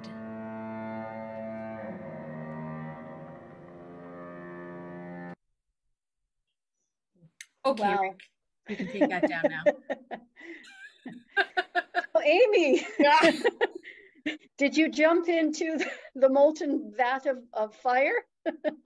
I'll tell you, it feels like I do. So I'll tell you that, oh my gosh, it feels weird being in the opposite seat. So yes, it does. So when I embarked on this glass blowing adventure, Benji, my facilitator, said to me, you know, he said, do you play an instrument? And I said, no. And he said, okay, well, like pick an instrument. I like the violin. He said, okay, so let's say you're going to learn to play the violin. What do you think that you'll be able to do after your first class? And I said, I don't know, maybe hold it properly, right? Like, what can you do? You're not going to compose a song after your first violin class. So he said, well, that's what glass blowing is. So he says, you're not going to come out with a vase or a plate or a dish or a pendant you're going to come out with a chunk of glass that you played with. And I said, okay. And he said, so before you come into the space, he said, we'll play with 3 pieces, like 3, we'll do it 3 times. Before you come in, bring in an emotion, bring in a memory, bring in something to work with when you're playing with the glass. And so I was thinking about, and that's why I wrote this poem, was what I'm going to bring into the space. And for me, I thought, well, I would like to be able to put into molten glass what diabetic neuropathy feels like when I walk. Because I've been living with diabetic neuropathy for 15 years. And nobody sees that on me. They see the blindness, but my invisible disability is the pain in walking every day, every moment. Even as I'm sitting in this chair, I can feel like there's fire underneath my feet. So that's what I brought into the space, was the creation of this poem. And we played with glass with this sort of running in my brain. Wow, interesting. So, what part of the process were you able to do, and what part were you not able to do? Because I can't imagine working with melted glass and all this heat and everything, and not being able to touch. Yeah, I was too, I was like, it's a question mark for me. And when I walked into the space, I said to Benji, it's a question mark for me. I don't know. And so they have an oven where there is molten glass that lives there. And, you know, it was funny that Benji was saying to me, he said, you know, it costs me more money in electricity than anything else because you can't ever turn that furnace off. Because once the glass cools, it shatters, right? You can't reheat it the same way. So it needs to be kept at a constant temperature so that it's always molten. And you can think of it I think of it kind of like Vaseline, but in a hot glass kind of way, but that kind of viscosity. And so they take a long, like 6-foot pole, think of like the length of a pool cue, and it's made of metal, and you stick it in the furnace and you gather up glass like cotton on the end of a Q-tip, and it comes out, and you're sitting on a bench. You don't actually stand when you're glass blowing. You sit on a bench, like a piano bench, and it's made of wood, and it's got 2 metal arms. So you don't use those to set your arm on, you use those to set the long hot rod on. And the rod rolls and the gravity pulls the glass, and you grab the glass with like long tweezers or different tools and move the glass around. And then you can stop and you can blow in the end of the tube and sort of, you know, change its shape. But that's the idea. And then, you know, you have to kind of heat it up just a little bit because it starts to get cool so quickly that you can't manipulate it anymore. And it's already really hard to manipulate. So then they stick it in what's called a glory hole, of all things. And it's a flame that just sort of heats it up a little bit. And then you come back out and you do the process again and again and again. And at some point they have these little tiny chips. They come in different sizes, but think of them like either the size of a grain of rice or like flour powder, or like the size of a kidney bean, right? Different sizes. And they're basically chips of colored glass, which they're not, there's a whole scientific thermodynamic explanation around the fact that they're not really colored glass. It's a thermal thing that happens when heat and elements, whatever, but it looks like pieces of bits of colored glass. And you lay those out on a metal table, and you literally take this hot molten glass and you roll it. And you have no control over what the color is going to be, or how it's going to look like, or how it's going to appear in the glass, because you can't see it until the end. Because everything, when you pull it out of the fire in the hole, is piping red, so you can't see what it's going to look like. Right. So it's that too. We're not at a disadvantage with that part of it. No, every artist that does glass blowing experiences the same thing from that perspective. So they are not 100%. I guess they can learn the techniques and eventually can, perhaps they have an idea of what it might come out like, but they never know for sure. Yeah. How did you find somebody who would actually take you on? Well, Laurel sent me a little email saying that I should check out this guy on Granville Island. And it was really hard to get a hold of him because he's so busy. That it took forever for us to get a hold of. So it was like, I don't know, 6 or 7 months after I'd been put in touch with him that I actually got to go in and spend 3.5 hours, and do these 3 pieces of glass that are now in my house. And I thought, you know, this is those funny anecdote things. So like at the 11th hour, the day before, I got an email from Benji that said, okay, we'll see you tomorrow at 2:00, and wonderful. And he said, don't forget to wear cotton pants. Wear clothes with cotton in them. And I was like, what? I don't have, like, cotton is like, you can't, it's hard to find cotton. And I wear a lot of like spandex and probably like rayon and like synthetic fibers. But cotton is if for whatever reason there is glass that lands on you or flame, it doesn't like catch on fire the same way. It doesn't, yeah. And burn to your skin. It doesn't melt, yeah. It doesn't melt the same way. So I was like, the day before I was hunting, I was like, okay, you know, so my body shape doesn't fit into like your typical store. So it wasn't just like I could walk in and buy a pair of jeans. So I was looking in department stores. I really spent a day trying to find a pair of pants, and all I could find was a pair of purple plaid pajama pants that were way too big for me. But I was like, whatever, I'll pin them.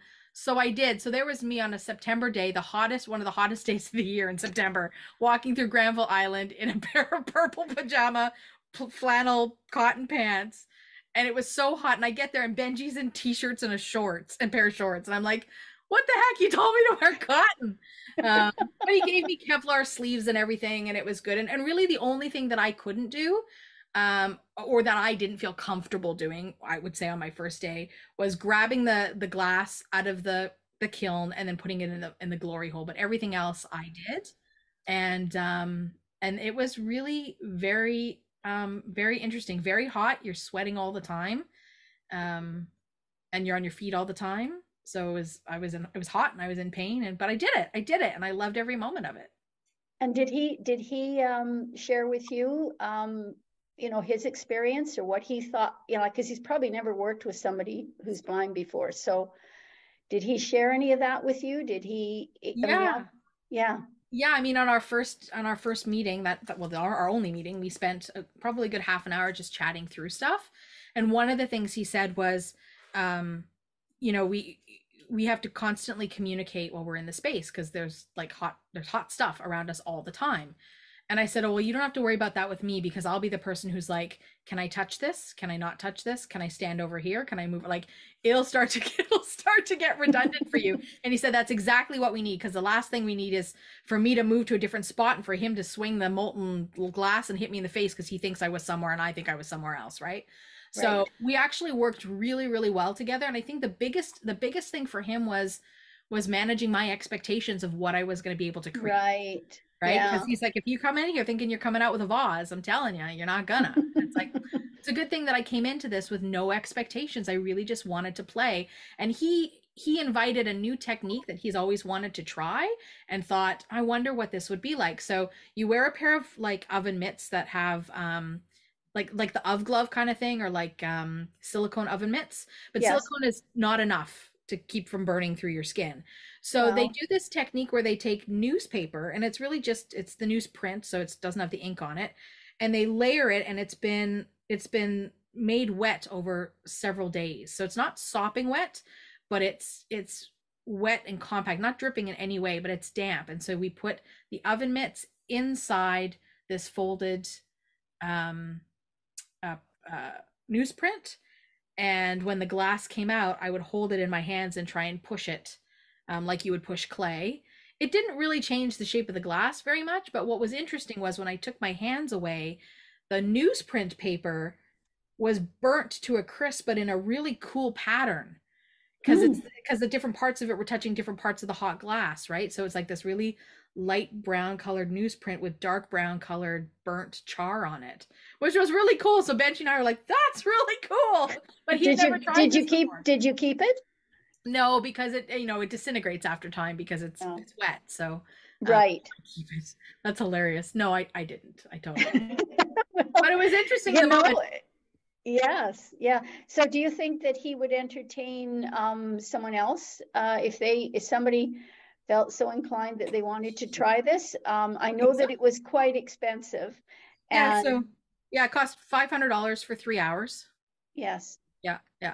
Well, I'm so glad we could make that happen for you. I know, me too. Yeah, it was a real gift, and now I just have to figure out how I'm going to dust these things, because the other two are smaller, but they have kind of loopy. I mean, think about like the Dairy Queen ice cream cone with the loop on it. They've got loopies on them, so they'll be fun things to dust. You can probably wash them. I probably can. Yeah, I mean, the idea of the tap in the bathtub. The idea of the glass is that I think even if you drop it, it's pretty durable. Like it's not going to shatter like a glass cup would be, because it's pretty darn solid. Yeah. It might chip, but yeah, I don't know. It's solid and it's cured. I think it would take a lot to damage it, but I'm not going to experiment with that. No. We'll never know. There you go. Well, so shall we introduce our last artist then, Linda? Let's go for it. Let's bring Ruth Bieber into the house. Give Ruth a moment to pop on in. Maybe we don't have Ruth.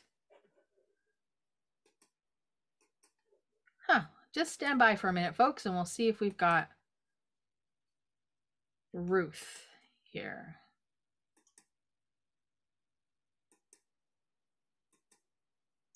I'm not seeing Ruth. Okay. Oh, maybe we lost her.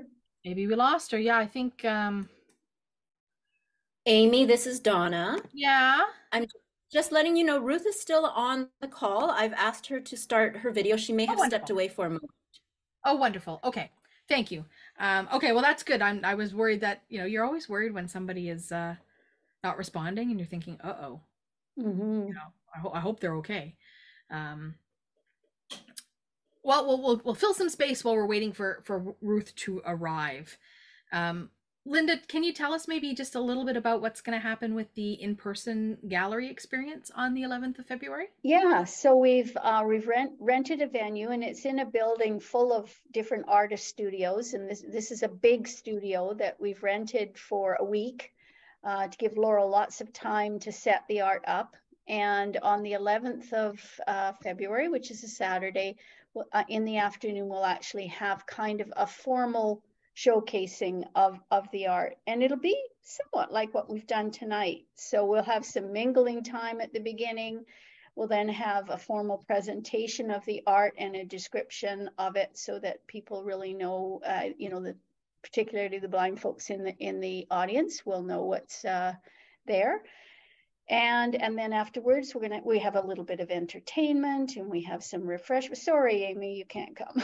I know, I got the FOMO again. Yeah, we've got refreshments happening, and then people can go around and actually experience the art now that they know, what it is exactly they're looking at. They can feel it. They can. So I'm figuring out how to play my my poem. Apparently I can perhaps create it on a loop. So that's the piece I'm trying to figure out. Cool. Yeah, so 2.5 hours, that's all. We've got 3 folks, it sounds. Oh, now Ruth's left us. Oh dear. We've got three folks coming from Vancouver, 2 coming from Up Island we'll be there. And then we've got 8 or 9 people from Victoria. So it's most of the artists are going to be there, and hopefully the facilitators as well that are available. So it's kind of a party celebration, wrap up of the project, and an opportunity. And the artists in Victoria that aren't Almost Live patrons are really excited about having an opportunity to present their art, and some of them would like to sell it as well. And apparently we can do that. We can sell, if people want to sell their pieces, that will be available as well. And we're hoping that some of the other artists in the building will come down and get curious and will join our network, so that we can actually have a good, this was one of my goals with the project, was to be able to come away from this project and it not just be a one-off and that's it, that we would have an opportunity to connect with people and do it again, perhaps with the same facilitator or a different facilitator, and share our techniques, etc., with each other. So yeah, so that's what's happening on the 11th. It's really exciting, and I'm really glad that you have been able to find the funding to do this. It felt like for a while it might have been in limbo, right? Like, can we find the venue? Can we find the funding? Can everybody come? All of those pieces, right? Yeah, well, as it turned out, everybody didn't need their $500 for their art supplies. Some of the facilitators didn't work the full 20 hours because they weren't needed for that time. And so we had some funds left over, and we decided, well, people are going out, people are doing social things now. And here's let's do it. And I had some folks saying to me, I want to display my art, and okay, we'll make this happen. Mm-hmm. So yeah. Some people want to sell their art, which I think is lovely. Yes. One of the things I struggle with as an artist is putting a value on something that I make. Oh yeah. So are you gonna perhaps have a mentor? How do you decide that? I don't know. I'm hoping that this particular individual's facilitator might have an idea, because he may be more familiar with what, and there will be people there. I mean, I don't really know, how this will happen, but you know, maybe we'll just you know, maybe it's by offer. Yeah, might with be with what do they call that?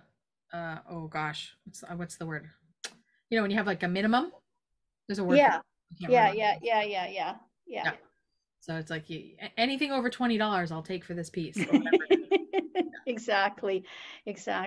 I wouldn't want to sell mine because it's my first, and I would like to keep it, but you know, everybody's different. So everybody's different. That's right. And especially if you're going to be somebody who wants to continue creating stuff, there can be an awful lot of art that you have to hang in your or put on your shelf or whatever. Yeah. Right? Yeah. So I did hear Ruth come back in. I think so. I heard that she'd come back. I'm just waiting for VocalEye to put her up on our screen, and that'll be our cue that Ruth is ready to go. This is Donna again. So Ruth sent me an email saying that they were having trouble. Oh, okay. I'm just watching Ruth square. I just, hello. Look at that. Yeah. Okay, the magic of technology. Yeah, I'll put my video on and hopefully I'm okay. Yeah, oh, that was so strange. Okay, I just had to come back in. Hello. Hello, Ruth. Hello, Ruth. That's okay. Linda and I can fill space until, you know, the cows come home. So you're all good there. Is there something that you want to say to introduce your piece, Spirals, before we show the image and listen to the image description? No, I'm dying to hear Laurel's description. Awesome. All right, then. I guess that's what we'll do. We'll go ahead and we will bring up Spirals. Got it on our screen. And Laurel, when you're ready. So this is a 4-foot tall sculpture titled Spirals. The main structure is held up by a large curving metal stand with a hook at the top, from which is suspended a number of multicolored spirals. A number of objects are scattered within the spirals, including a wind chime which hangs loose, a stained glass dragonfly, and string lights which can be lit up to illuminate the piece from within. Okay. Ruth, I think there's a lot to unpack here in terms of what first of all, what is this? Right? Like painting, sculpture, what are we looking at? Yeah, so this is a 3D sculpture. Okay. And yeah, this was my opportunity, thanks to this great project, to create something using the 3D technology. I'd heard about 3D printing before, and last fall, actually, during a Whitney call, Accessible Arts call, there was a 3D sculpture. And so I was able to ask questions about what the heck is this 3D sculpture? What is 3D printing?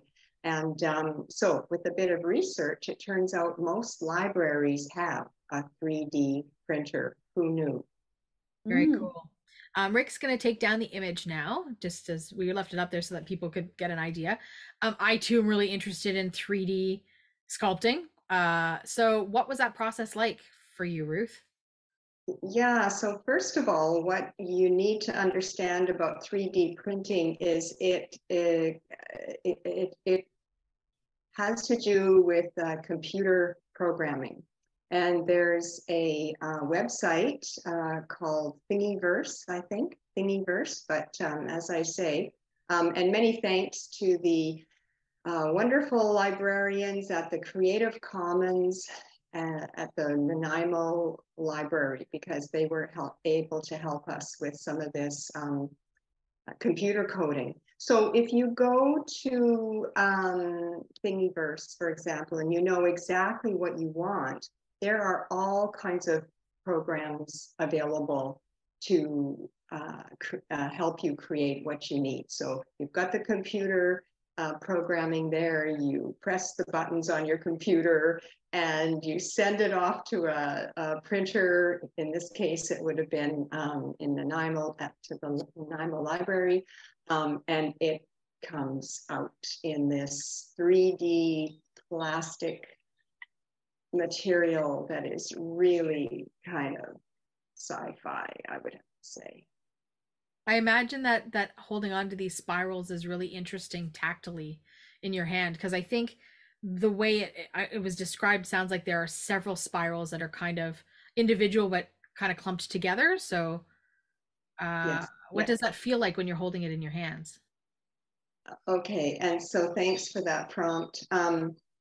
Each of the spirals is like a slinky, except a really big slinky, but they're kind of springy like that as well. So the original plan, because this was, really evolved, it doesn't look anything like what my original vision was, but that's, the nature of art. I had hoped that each of these spirals would represent one of the chakras in the body. So each of them has the different colors based on the chakras. And originally I had hoped, and this wasn't even the first incarnation. I mean, we're like, several incarnations into the process. I had hoped that they'd be more in a line like the chakra system is in the body. But they're so springy, there was no way we could actually do that properly. And so I asked my art partner, facilitator, Audrey, if she could kind of glue them together in a clumpish sort of way, so that it's actually nicer to feel. And then each one of them is a bit of a container. So there's always something. I'm playing with it as we speak, because it's right beside me. Just undid my headset, and if the NVDA speaks, so you can hear that it makes noise, right? It tingles, and to me, it's very important that art have, titillate all of the senses as much as possible. See, there goes the screen reader. It's very cool. Where does it live, Ruth? Oh, like, will it stay in your house, or will you sell it? Perhaps. I'm planning. It'll be for sale at the event. It'll travel to Victoria without me on Friday, and I plan on making my way to the in-house exhibition on the 11th, and it will be for sale. And it would be a lovely addition to somebody's garden, or patio, or balcony, or something like that. So yeah. And the stand that it's on, so it's got kind of like it almost looked like it was wrought iron, but some kind of iron, sculpted stand that it hangs from. Yeah. Did you all make that as well, or is that something that you buy? Yeah, no, that was by our friendly dollar store. And really? And it actually is a hanger for hanging a plant, plant hanger. Yeah. And that evolved as well, because the original idea was to anchor it, so that it would be anchored in the ground. Right. And not hanging. But again, it was just so, it just springs around all over the place. So that was just impossible. So then that's when I said, we need to find something that it will hang from. We just must, right? Mm-hmm. And Audrey was in the dollar store one day, and there it was. And we tried many different, ways of having this stand on the ground properly, and hang from, and then this just appeared. So sometimes it's the magic of being persistent with your art project. Yeah. Well, Ruth, when you had sort of disappeared for a minute, I was asking Linda about how, as artists, we put a price tag on our work. I'm not asking you to tell me what it is you're selling this for, but like, what is that process like, just to market it? That is a mind-numbing experience, as you can well imagine. And so, with my Creston exhibition, for example, I just finally had Win Din, who was my main art collaborator. She's been doing arts, and she had her own art store for a while, and blah, blah. And she just finally said, this is what you must charge, and you must not charge any less. And that was very, very helpful. And so, yeah, no, I gave a rope to Laurel today with the price. And so basically, you know, I considered the cost of the materials and, you know, a little bit cost of a bit of time. You never get all your time. You never do. I don't think, unless you're really, really skilled and fast and stuff. So you just kind of put the numbers together and say, yeah, this is what I'd be willing to let it go for, and sometimes be negotiable. Yeah, awesome. Great question. Linda, have you got any questions for Ruth? Yeah, are the spirals different colors? Yeah, they all correspond to the various colors of the chakras as we know them. Which are, for those of us who perhaps have forgotten or don't know? Okay, so the base chakra is red, and then it goes orange for the second chakra, yellow for the third chakra, the heart chakra, which is 4, is green, and then the throat chakra is blue, and then the 6th chakra might be, I can't remember. It's, I think, indigo, and there's a lot of discussion about what it's indigo the rainbow. is. It's the rainbow. Oh, well, there you go. That's the color of the rainbow. Roy Jabiv. Roy Jabiv. Okay. Okay, cool. There you go. That's awesome. It's a lovely piece. I even like the little sounds that I'm hearing from the corner. So it sounds like it would be, like you said, beautiful in somebody's garden. A nice springtime piece. Bring it in the winter if you live in a snowy part of, or a windy part. Or a windy part. Yeah. Yeah. Yes. Awesome. Well, thank you, Ruth, for sharing spirals with us. We really appreciate that. Thank you. It was a great project. I really appreciate Linda and Laurel's efforts, and it's always lovely to be a part of VocalEye. Thanks, Ruth. All right, friends, we're gonna bring in just to transition to our Q&A, and it might be a little shorter since you know, we spend a lot of time chit-chatting. So we'll have all of our artists sort of in the wings, and they can chime in vocally. But I'd like to bring in the 2 facilitators that are with us. So we've got Donnabelle and Tegan. So let's bring those 2 folks into the space if we have their cameras on, and we can do that. Because I'm curious, you know, we've talked a lot about the artist perspective, and certainly if you all have questions, we'll take those in a moment. But hello, Tegan, and we'll just wait for. Hi, Donnabelle. Do you go by Belle or Donnabelle or? Usually Belle. Belle, okay, that's great. So Tegan and Belle, I just wanted to start by asking both of you. We'll start with Belle. What was it like as a facilitator being involved in a project like this? It was so much fun, actually. And you were paired with Kristy, right? Yes, yeah. So Kristy and I, we met through my Facebook group that I created a few years ago, Rock Art Canada, where we paint rocks and we hide them just as a random act of kindness. So we have this Facebook group where people can join and paint rocks at home and hide them. And anyway, one of the projects that I had on my group was to distribute rock painting kits. So she was on the list for a rock painting kit. So I actually got to meet her in person once before the project. But once I met Kristy and and she was quite active in the group, like I was actually really surprised, first of all, that she was partially sighted, or you know, sorry. What was partially sighted is great. Yeah. Yeah. That she preferred sorry, Kristy, and a little bit tongue-tied, but yeah. So anyway, You're doing good. I was actually quite thrilled that she asked me to help with the Sunflower Rocks project. And I knew that she'd be fun to work with, and we had a great time, actually. You know, I feel like she taught me a lot as well. And I taught her how to paint, but really she had the basic skills.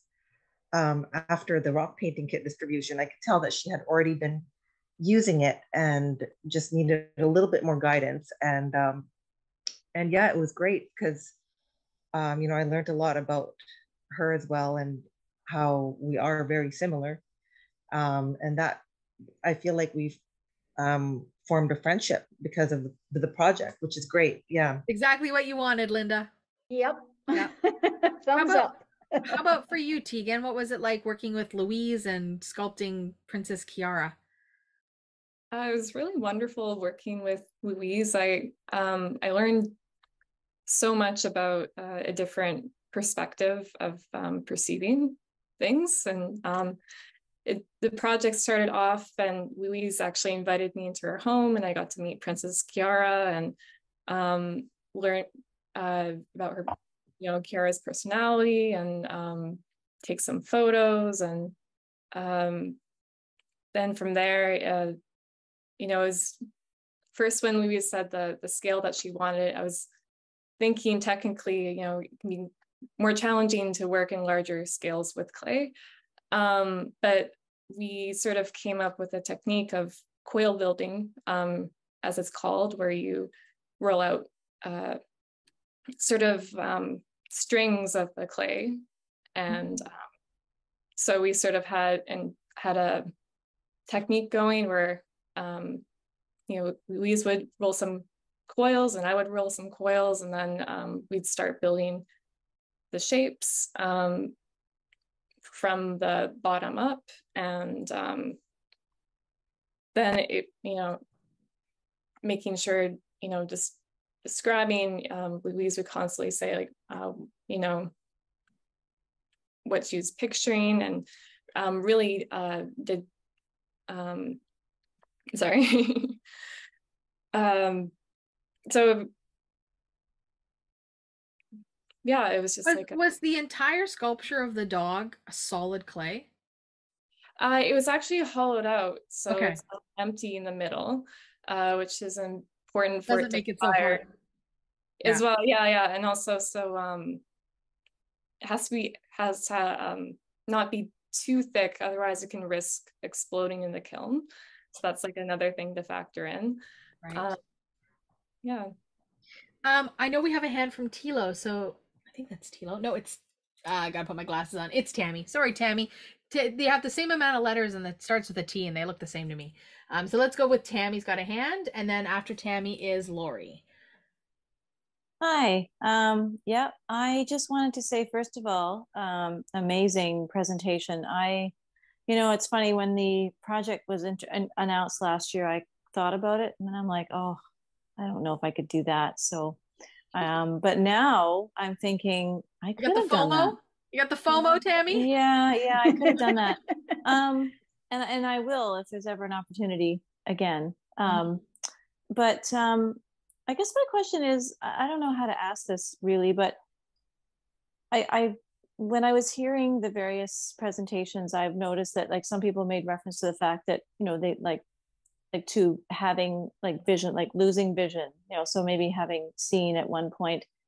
And I guess I'm just curious about, because when I think about how you might have been visualizing your art, like in your minds, like if it was based on having seen something in the past, or because for me personally, because I have never seen before, I think it would be a very interesting process to kind of look at how someone like myself might envision something.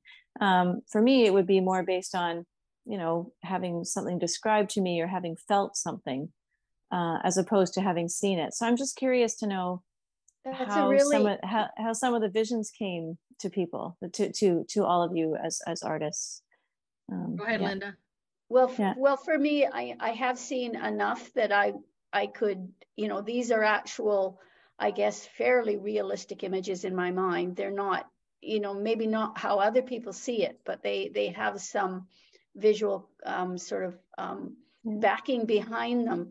I think it would be really interesting for two artists with different, life experiences to see how they would create the same sort of thing, the same kind of idea, and how, as you say, as I said, it was, art is not really about what you see. It's about what you perceive. Yeah. No, you said that. And how you put that, out there.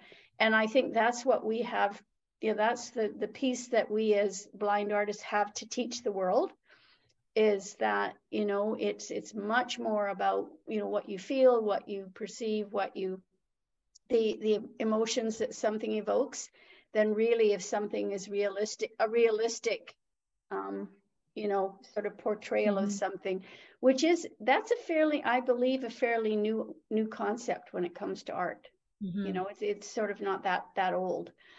And I mean, I think it's great because it allows us to participate in something that, our image of something is just as valid as someone, who sees it. Yeah. I'd love to could add something. Yeah, I was just gonna say, I'd love to ask some of our artists. Go ahead, Kristy. It's Kristy. I know I have some vision, so I can see what flowers look like, but as I said, like, I can't see different shades. So I actually asked Val to describe a sunflower to me, because I realized that I was drawing my petals too big, because I was picturing like a pansy petal, which is more, it's wider. And when she described it as like very, very fine petals, and I said, can you take my hand and move the brush in that motion? And I totally got it, because even though I could see it, because I can't see definition, I wasn't getting, I just thought, well, flowers have petals. All petals sound the same or look the same. Right. And it took that to actually get me doing it. And still I was super critical, because I'm like, that doesn't look like a sunflower. And Belle would be like, you're leaving it. Because what I would do, I'd go, I don't like it. And I'd start putting white all over it. Just, I'd start all over. And she would actually take it away from me and seal it. So good for her. Good for her. Yeah, so you're your own worst critic, right? And the nice thing about rock painting is, this is what I tell everybody, is that anybody can paint a rock, and I encourage everybody to do it and try it, because it's fun and therapeutic. I might do it. And it is just a rock. Like, you don't have to worry about ruining an expensive piece of canvas or something. It is just a rock. So no harm in painting a rock, and it's up to you what you want to do with it. You can, and having that 3 dimension brings out creativity, right? And which is actually probably one of the more interesting things about working with someone like Kristy, was that it wasn't so much about having a lot of space to create the art, but just enough. And anyway, sorry, I'm getting sidetracked. So yeah, we using something that anyone can have access to. Everybody can do it. It's affordable. And yeah, I really encourage everybody to give it a try. And I think it would be something that everybody can do. And it was really nice to see that Kristy went from her confidence level just went up after we met and had a few sessions together. And she even attended one of my rock painting events at a community center afterwards. And she inspired a lot of people actually to paint and not be so shy about painting and just give a go at it. Yeah, so that was something that the project really brought together the community, and my relationship with Kristy, like I said. That's awesome to hear that. Again, what Linda wanted was for people to build relationships and to carry on and continue doing the work or some work. And oh, I'm sure she will. She's, because it's become a hobby, right? So yeah, absolutely. Let's take a hand from Lori. Then we have Tilo and Yuko, and then we've got Carrie. Audio now unmuted. And I had one more thing I wanted to mention that I totally forgot, which I do need to mention. So that's okay. Put me in the lineup. First, I wish I could come and feel everything. I want to feel all the projects. I get that passport, Lori. Yeah, I'm working on it. I wish that we had something like that down here in the States, where we could go and do something like that, because what my art passion is working with beads. I like beads. And I have a lot of projects here at home that I have done through the years out of beads. So I wish that we had something like what you guys have there in Canada, here in the States, where we could, I'm sure you do. There probably are lots of arts grants out there. It's just finding somebody who's prepared to kind of, do a grant proposal and coordinate the project. But we seem to have lots of money for that sort of thing up here, which is great. Yeah, because I miss doing the beads. The organization, the Lions Blind Center, doesn't have a craft teacher now, and so they don't do the beading like we used to. And maybe you should propose the idea to them, Lori, and see if they can find some funding for it.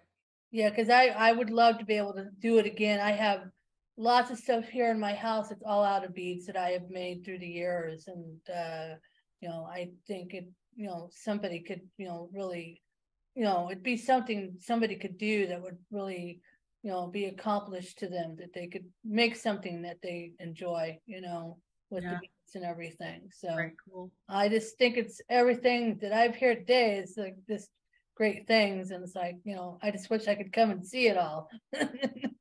Well, maybe we'll take it on the road. Yeah, right. We know that when you come to visit, at least you'll be able to pet the statue of Princess Kiara. I get to pet Kiara, the statue and the real one. And the real dog. There you go. Thanks, Lori. Tilo and Yuko have a hand. Give them a moment to unmute.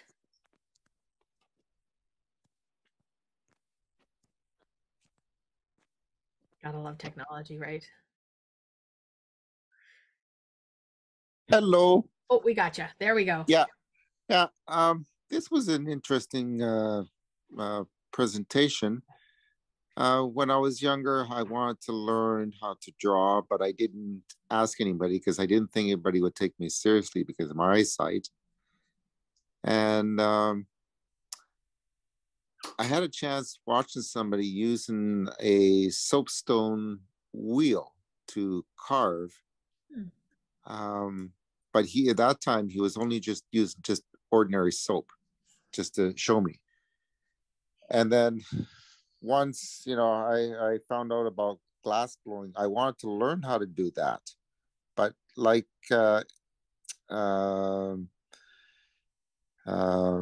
Amy said, there was nobody around that could teach blind people. So I kind of gave that up, but I thought that was kind of cool, the glass blowing. But one of the things I did at school is I learned how to make an ashtray out of copper. So I had to put it in the kiln, and I had to watch it for different. I guess it would change different colors. I can't remember the different colors before you take it out, and then you got to put it in this mold, and then you use a mallet or a hammer to hammer to shape it, and it takes a little while to have done, but I found that interesting working with copper. So that's my thing with working with art, more or less. And I gave that. You're also. Go ahead. Go ahead. I gave that to my dad. My dad doesn't smoke. You know what? I love that about the things that we used to make when we were either in high school or in elementary school. And, like you make a macaroni necklace and you give it to your mom and you think it's the greatest thing ever. And when you grow up, you're like, oh, she never really wore the macaroni necklace because it's made of macaroni. And my dad's a welder. Right. So he could have made it himself if he wanted it. But it was kind of nice for his child to do it for him. I made my dad this thing for Father's Day once, which was like a glass. Think of it like a snow globe, but it's made of panes of glass, but it's about the size of a snow globe, and it's square, and all the copper is welded together to keep the glass together. And on the inside on mine anyways, was salt that we had dyed green. Yeah. So that it looked like grass, and it was. I had tried to sew together what looked like a miniature golf bag. And when I look at this thing today, because I must have been in grade 6, it's literally like a piece of leather that has the worst stitching, and it's like you couldn't even know know that that's a golf bag, but I was so proud of that thing. And my dad still has it in his office. So there you go. There you go. Yeah. So when he says my daughter made this, they say, "Oh, how old is she?" And he's like 40. So there you go. My 40 mom's now, but she was neighbors 6 are when she made stealing it. her rocks. Yeah. What's that, Kristy? I painted rocks for my mom, and her full circle. neighbors actually want to steal them. So now I have like, how do I get rocks to Toronto? I don't know. I was really proud of myself. Cost a lot to ship them. I've known someone to paint murals or little scenes on rocks. Very cool. Thank you, Tilo, for sharing. You're welcome. Carrie has a question, so we'll go to Carrie and then we'll go to Megan. Give Carrie a moment to unmute. Hopefully Carrie can unmute.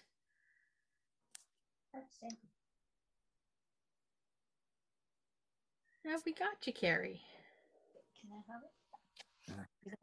Amy, this is Donna. I think Carrie. Oh, Carrie's just come back. Okay. Some technical difficulties tonight for folks, eh? All right. So I think Carrie's just joined us. So Carrie, I understand you have a question. See if Carrie can hear me. It's out of focus.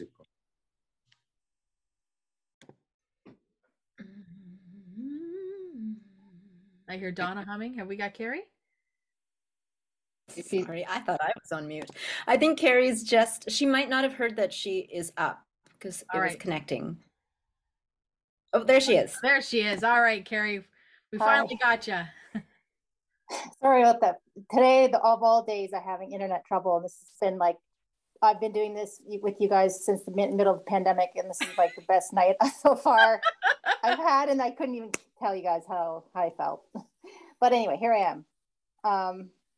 I'm just sitting here really jealous Ontarian because I would love to do something like this. And when I first heard you guys talking about it, and then through the process, Amy, you talked about your project today. I think one of the Friday cafes, you were heading to the glass blowing place and talking about finding your pants. And you've heard that story already. Yeah, I remember that story. And so I've had a chance to visit a few of these places at a writing workshop I went to in Mexico. I went to a company there that's started by a man who has a physical disability, and he has all employees with disabilities there that he has in his factory, and they make beautiful glassware. And he sort of showed me around. But yeah, how close can you get with that? I was so curious. And I'm sitting here with this piece of tactile art that a friend of mine made me. And it made me think that maybe I think she's moving to Canada to be with her boyfriend sometime soon, hopefully. And I think maybe I'm going to reach out to her and see if someday she lovingly made me this piece that's very tactile. But I'd love to maybe work with her someday on a piece together. And this has given me that idea. So I just want to thank you guys because this is really emotional stuff for me.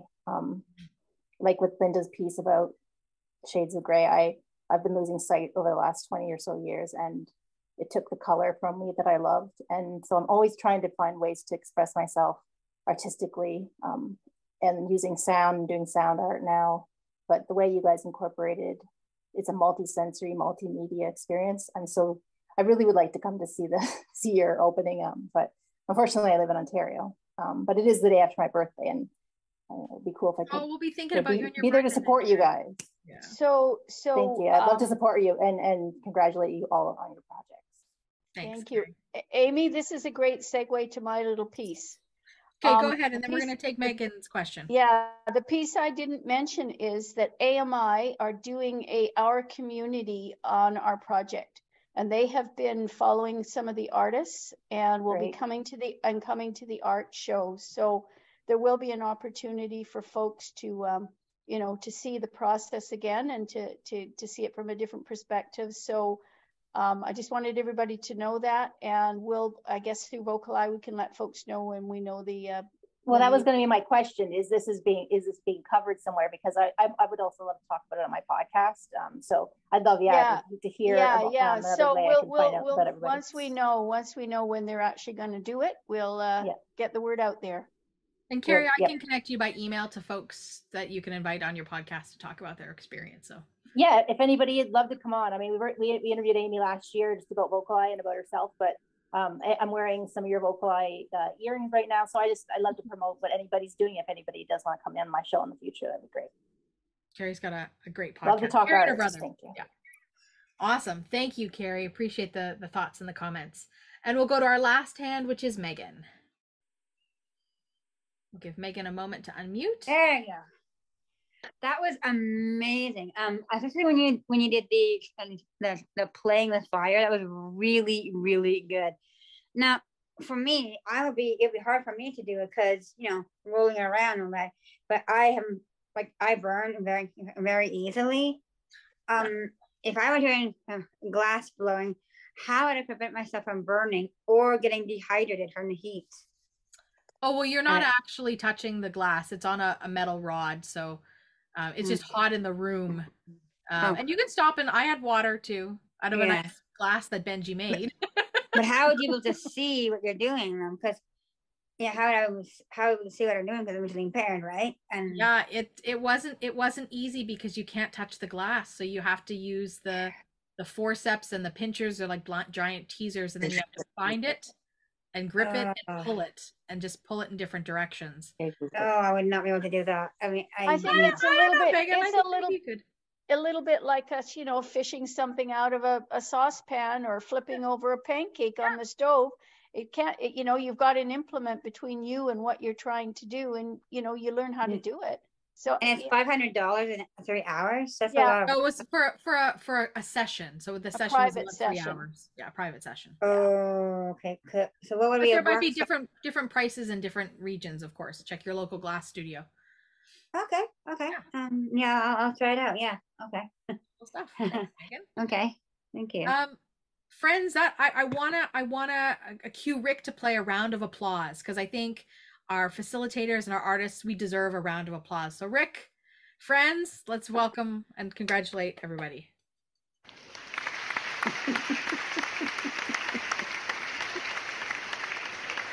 I think we can all be very proud of ourselves for the work that we did, and I'm so proud of my friends in this space.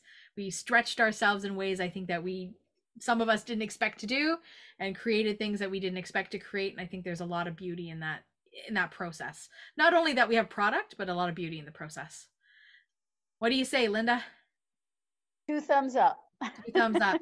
Before we officially say goodbye to Tegan and Belle in the space, and thank you for just hanging out with us for a little bit and sharing a little bit about your experience, we have a prize draw to get to. So we're going to put Linda on the spot to do the prize draw.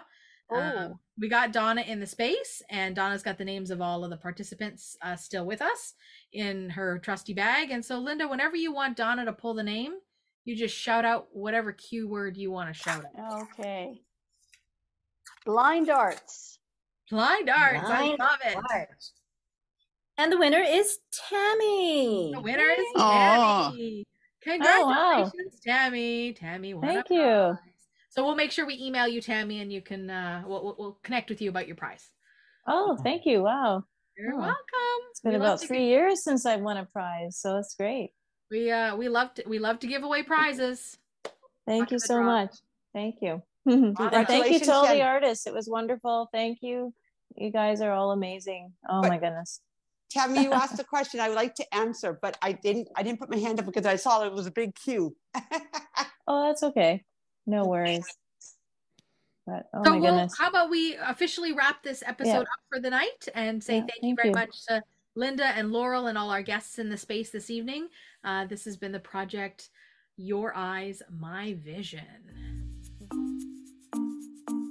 VocalEye, vocaleye.ca. Special thanks to our funders, the Canada Council for the Arts, the British Columbia Arts Council, the Province of British Columbia, and the City of Vancouver.